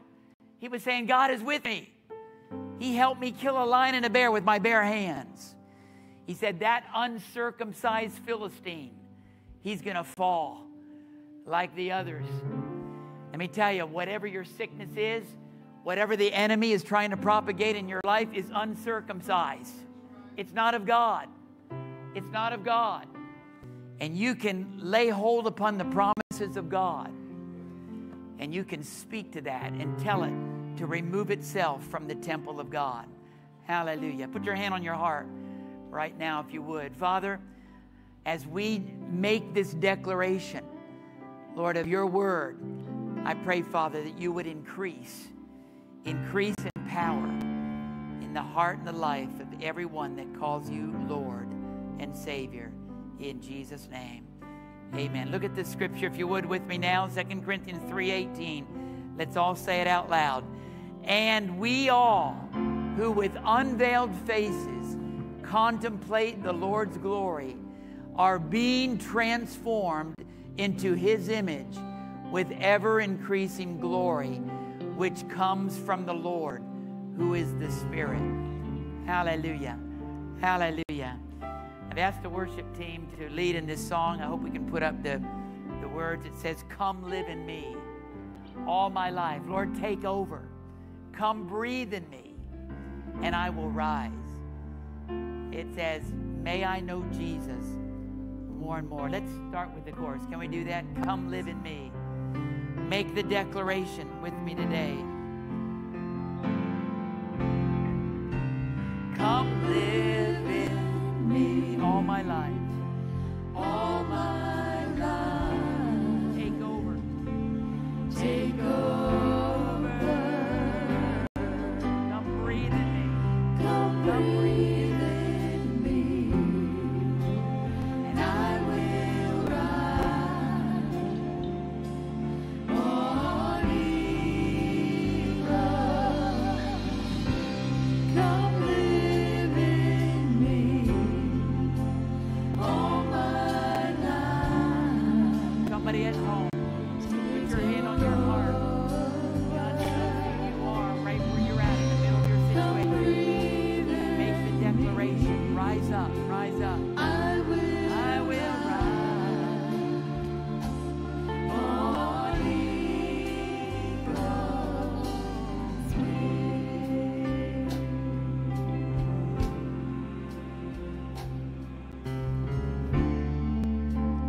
Here I am waiting.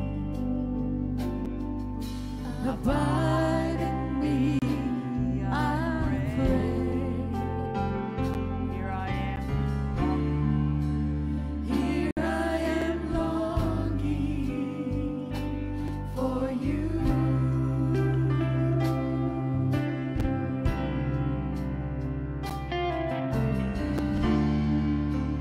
Hide me in your love. Bring me to my knees. May I know Jesus. May I know Jesus more and more. Let's just make that declaration one more time.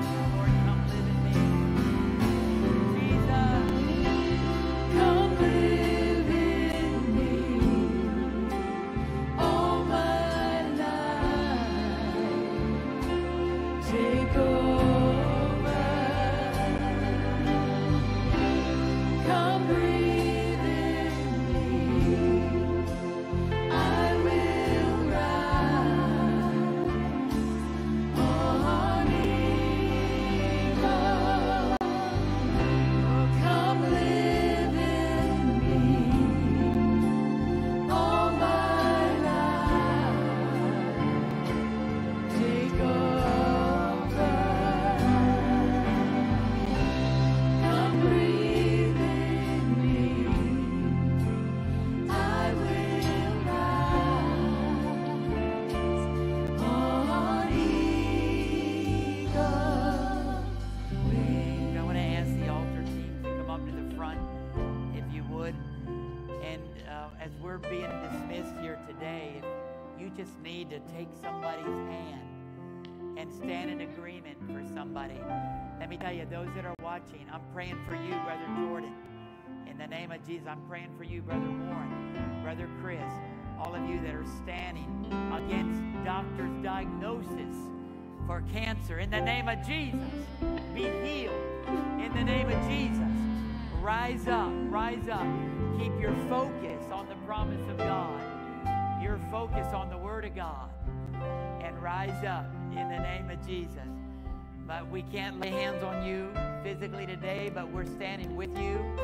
But if you're here today, I think sometimes just walking away from your seat and coming to the front is likened to stepping out of that place, maybe of unbelief, and coming to Jesus.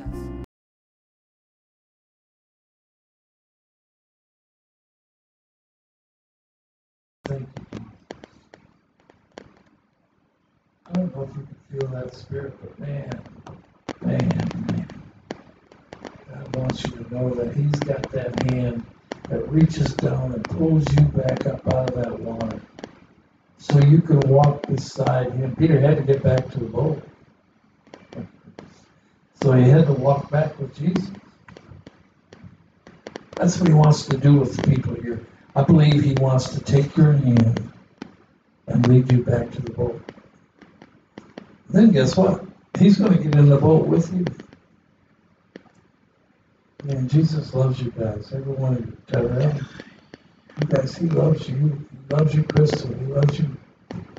He loves you. Hallelujah. Kelvin, he loves you.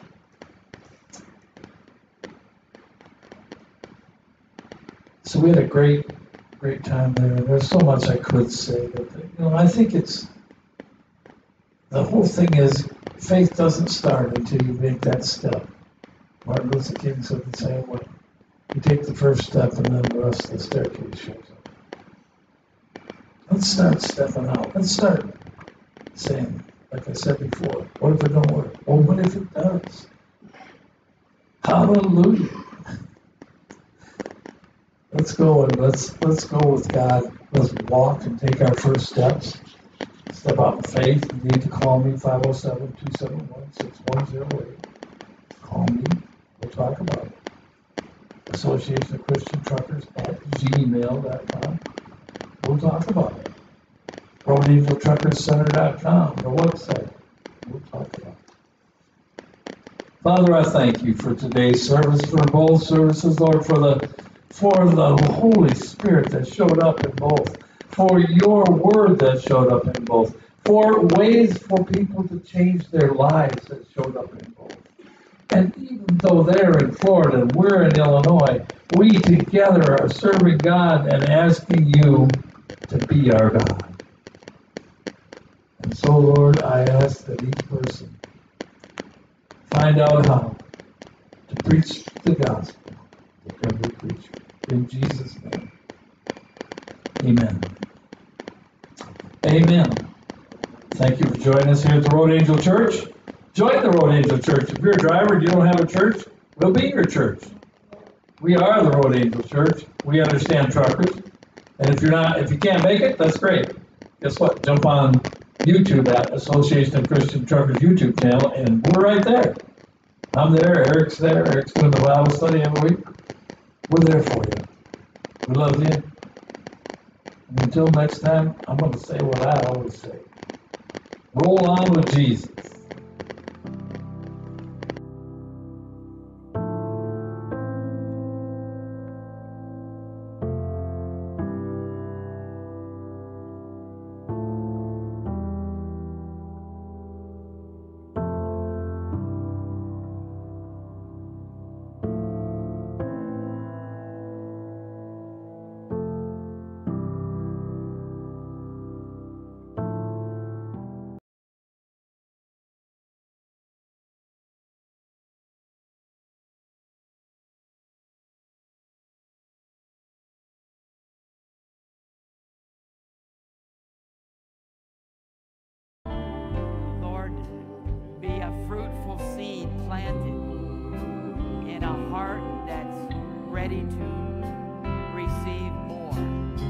In our faith, Lord, get our faith in focus.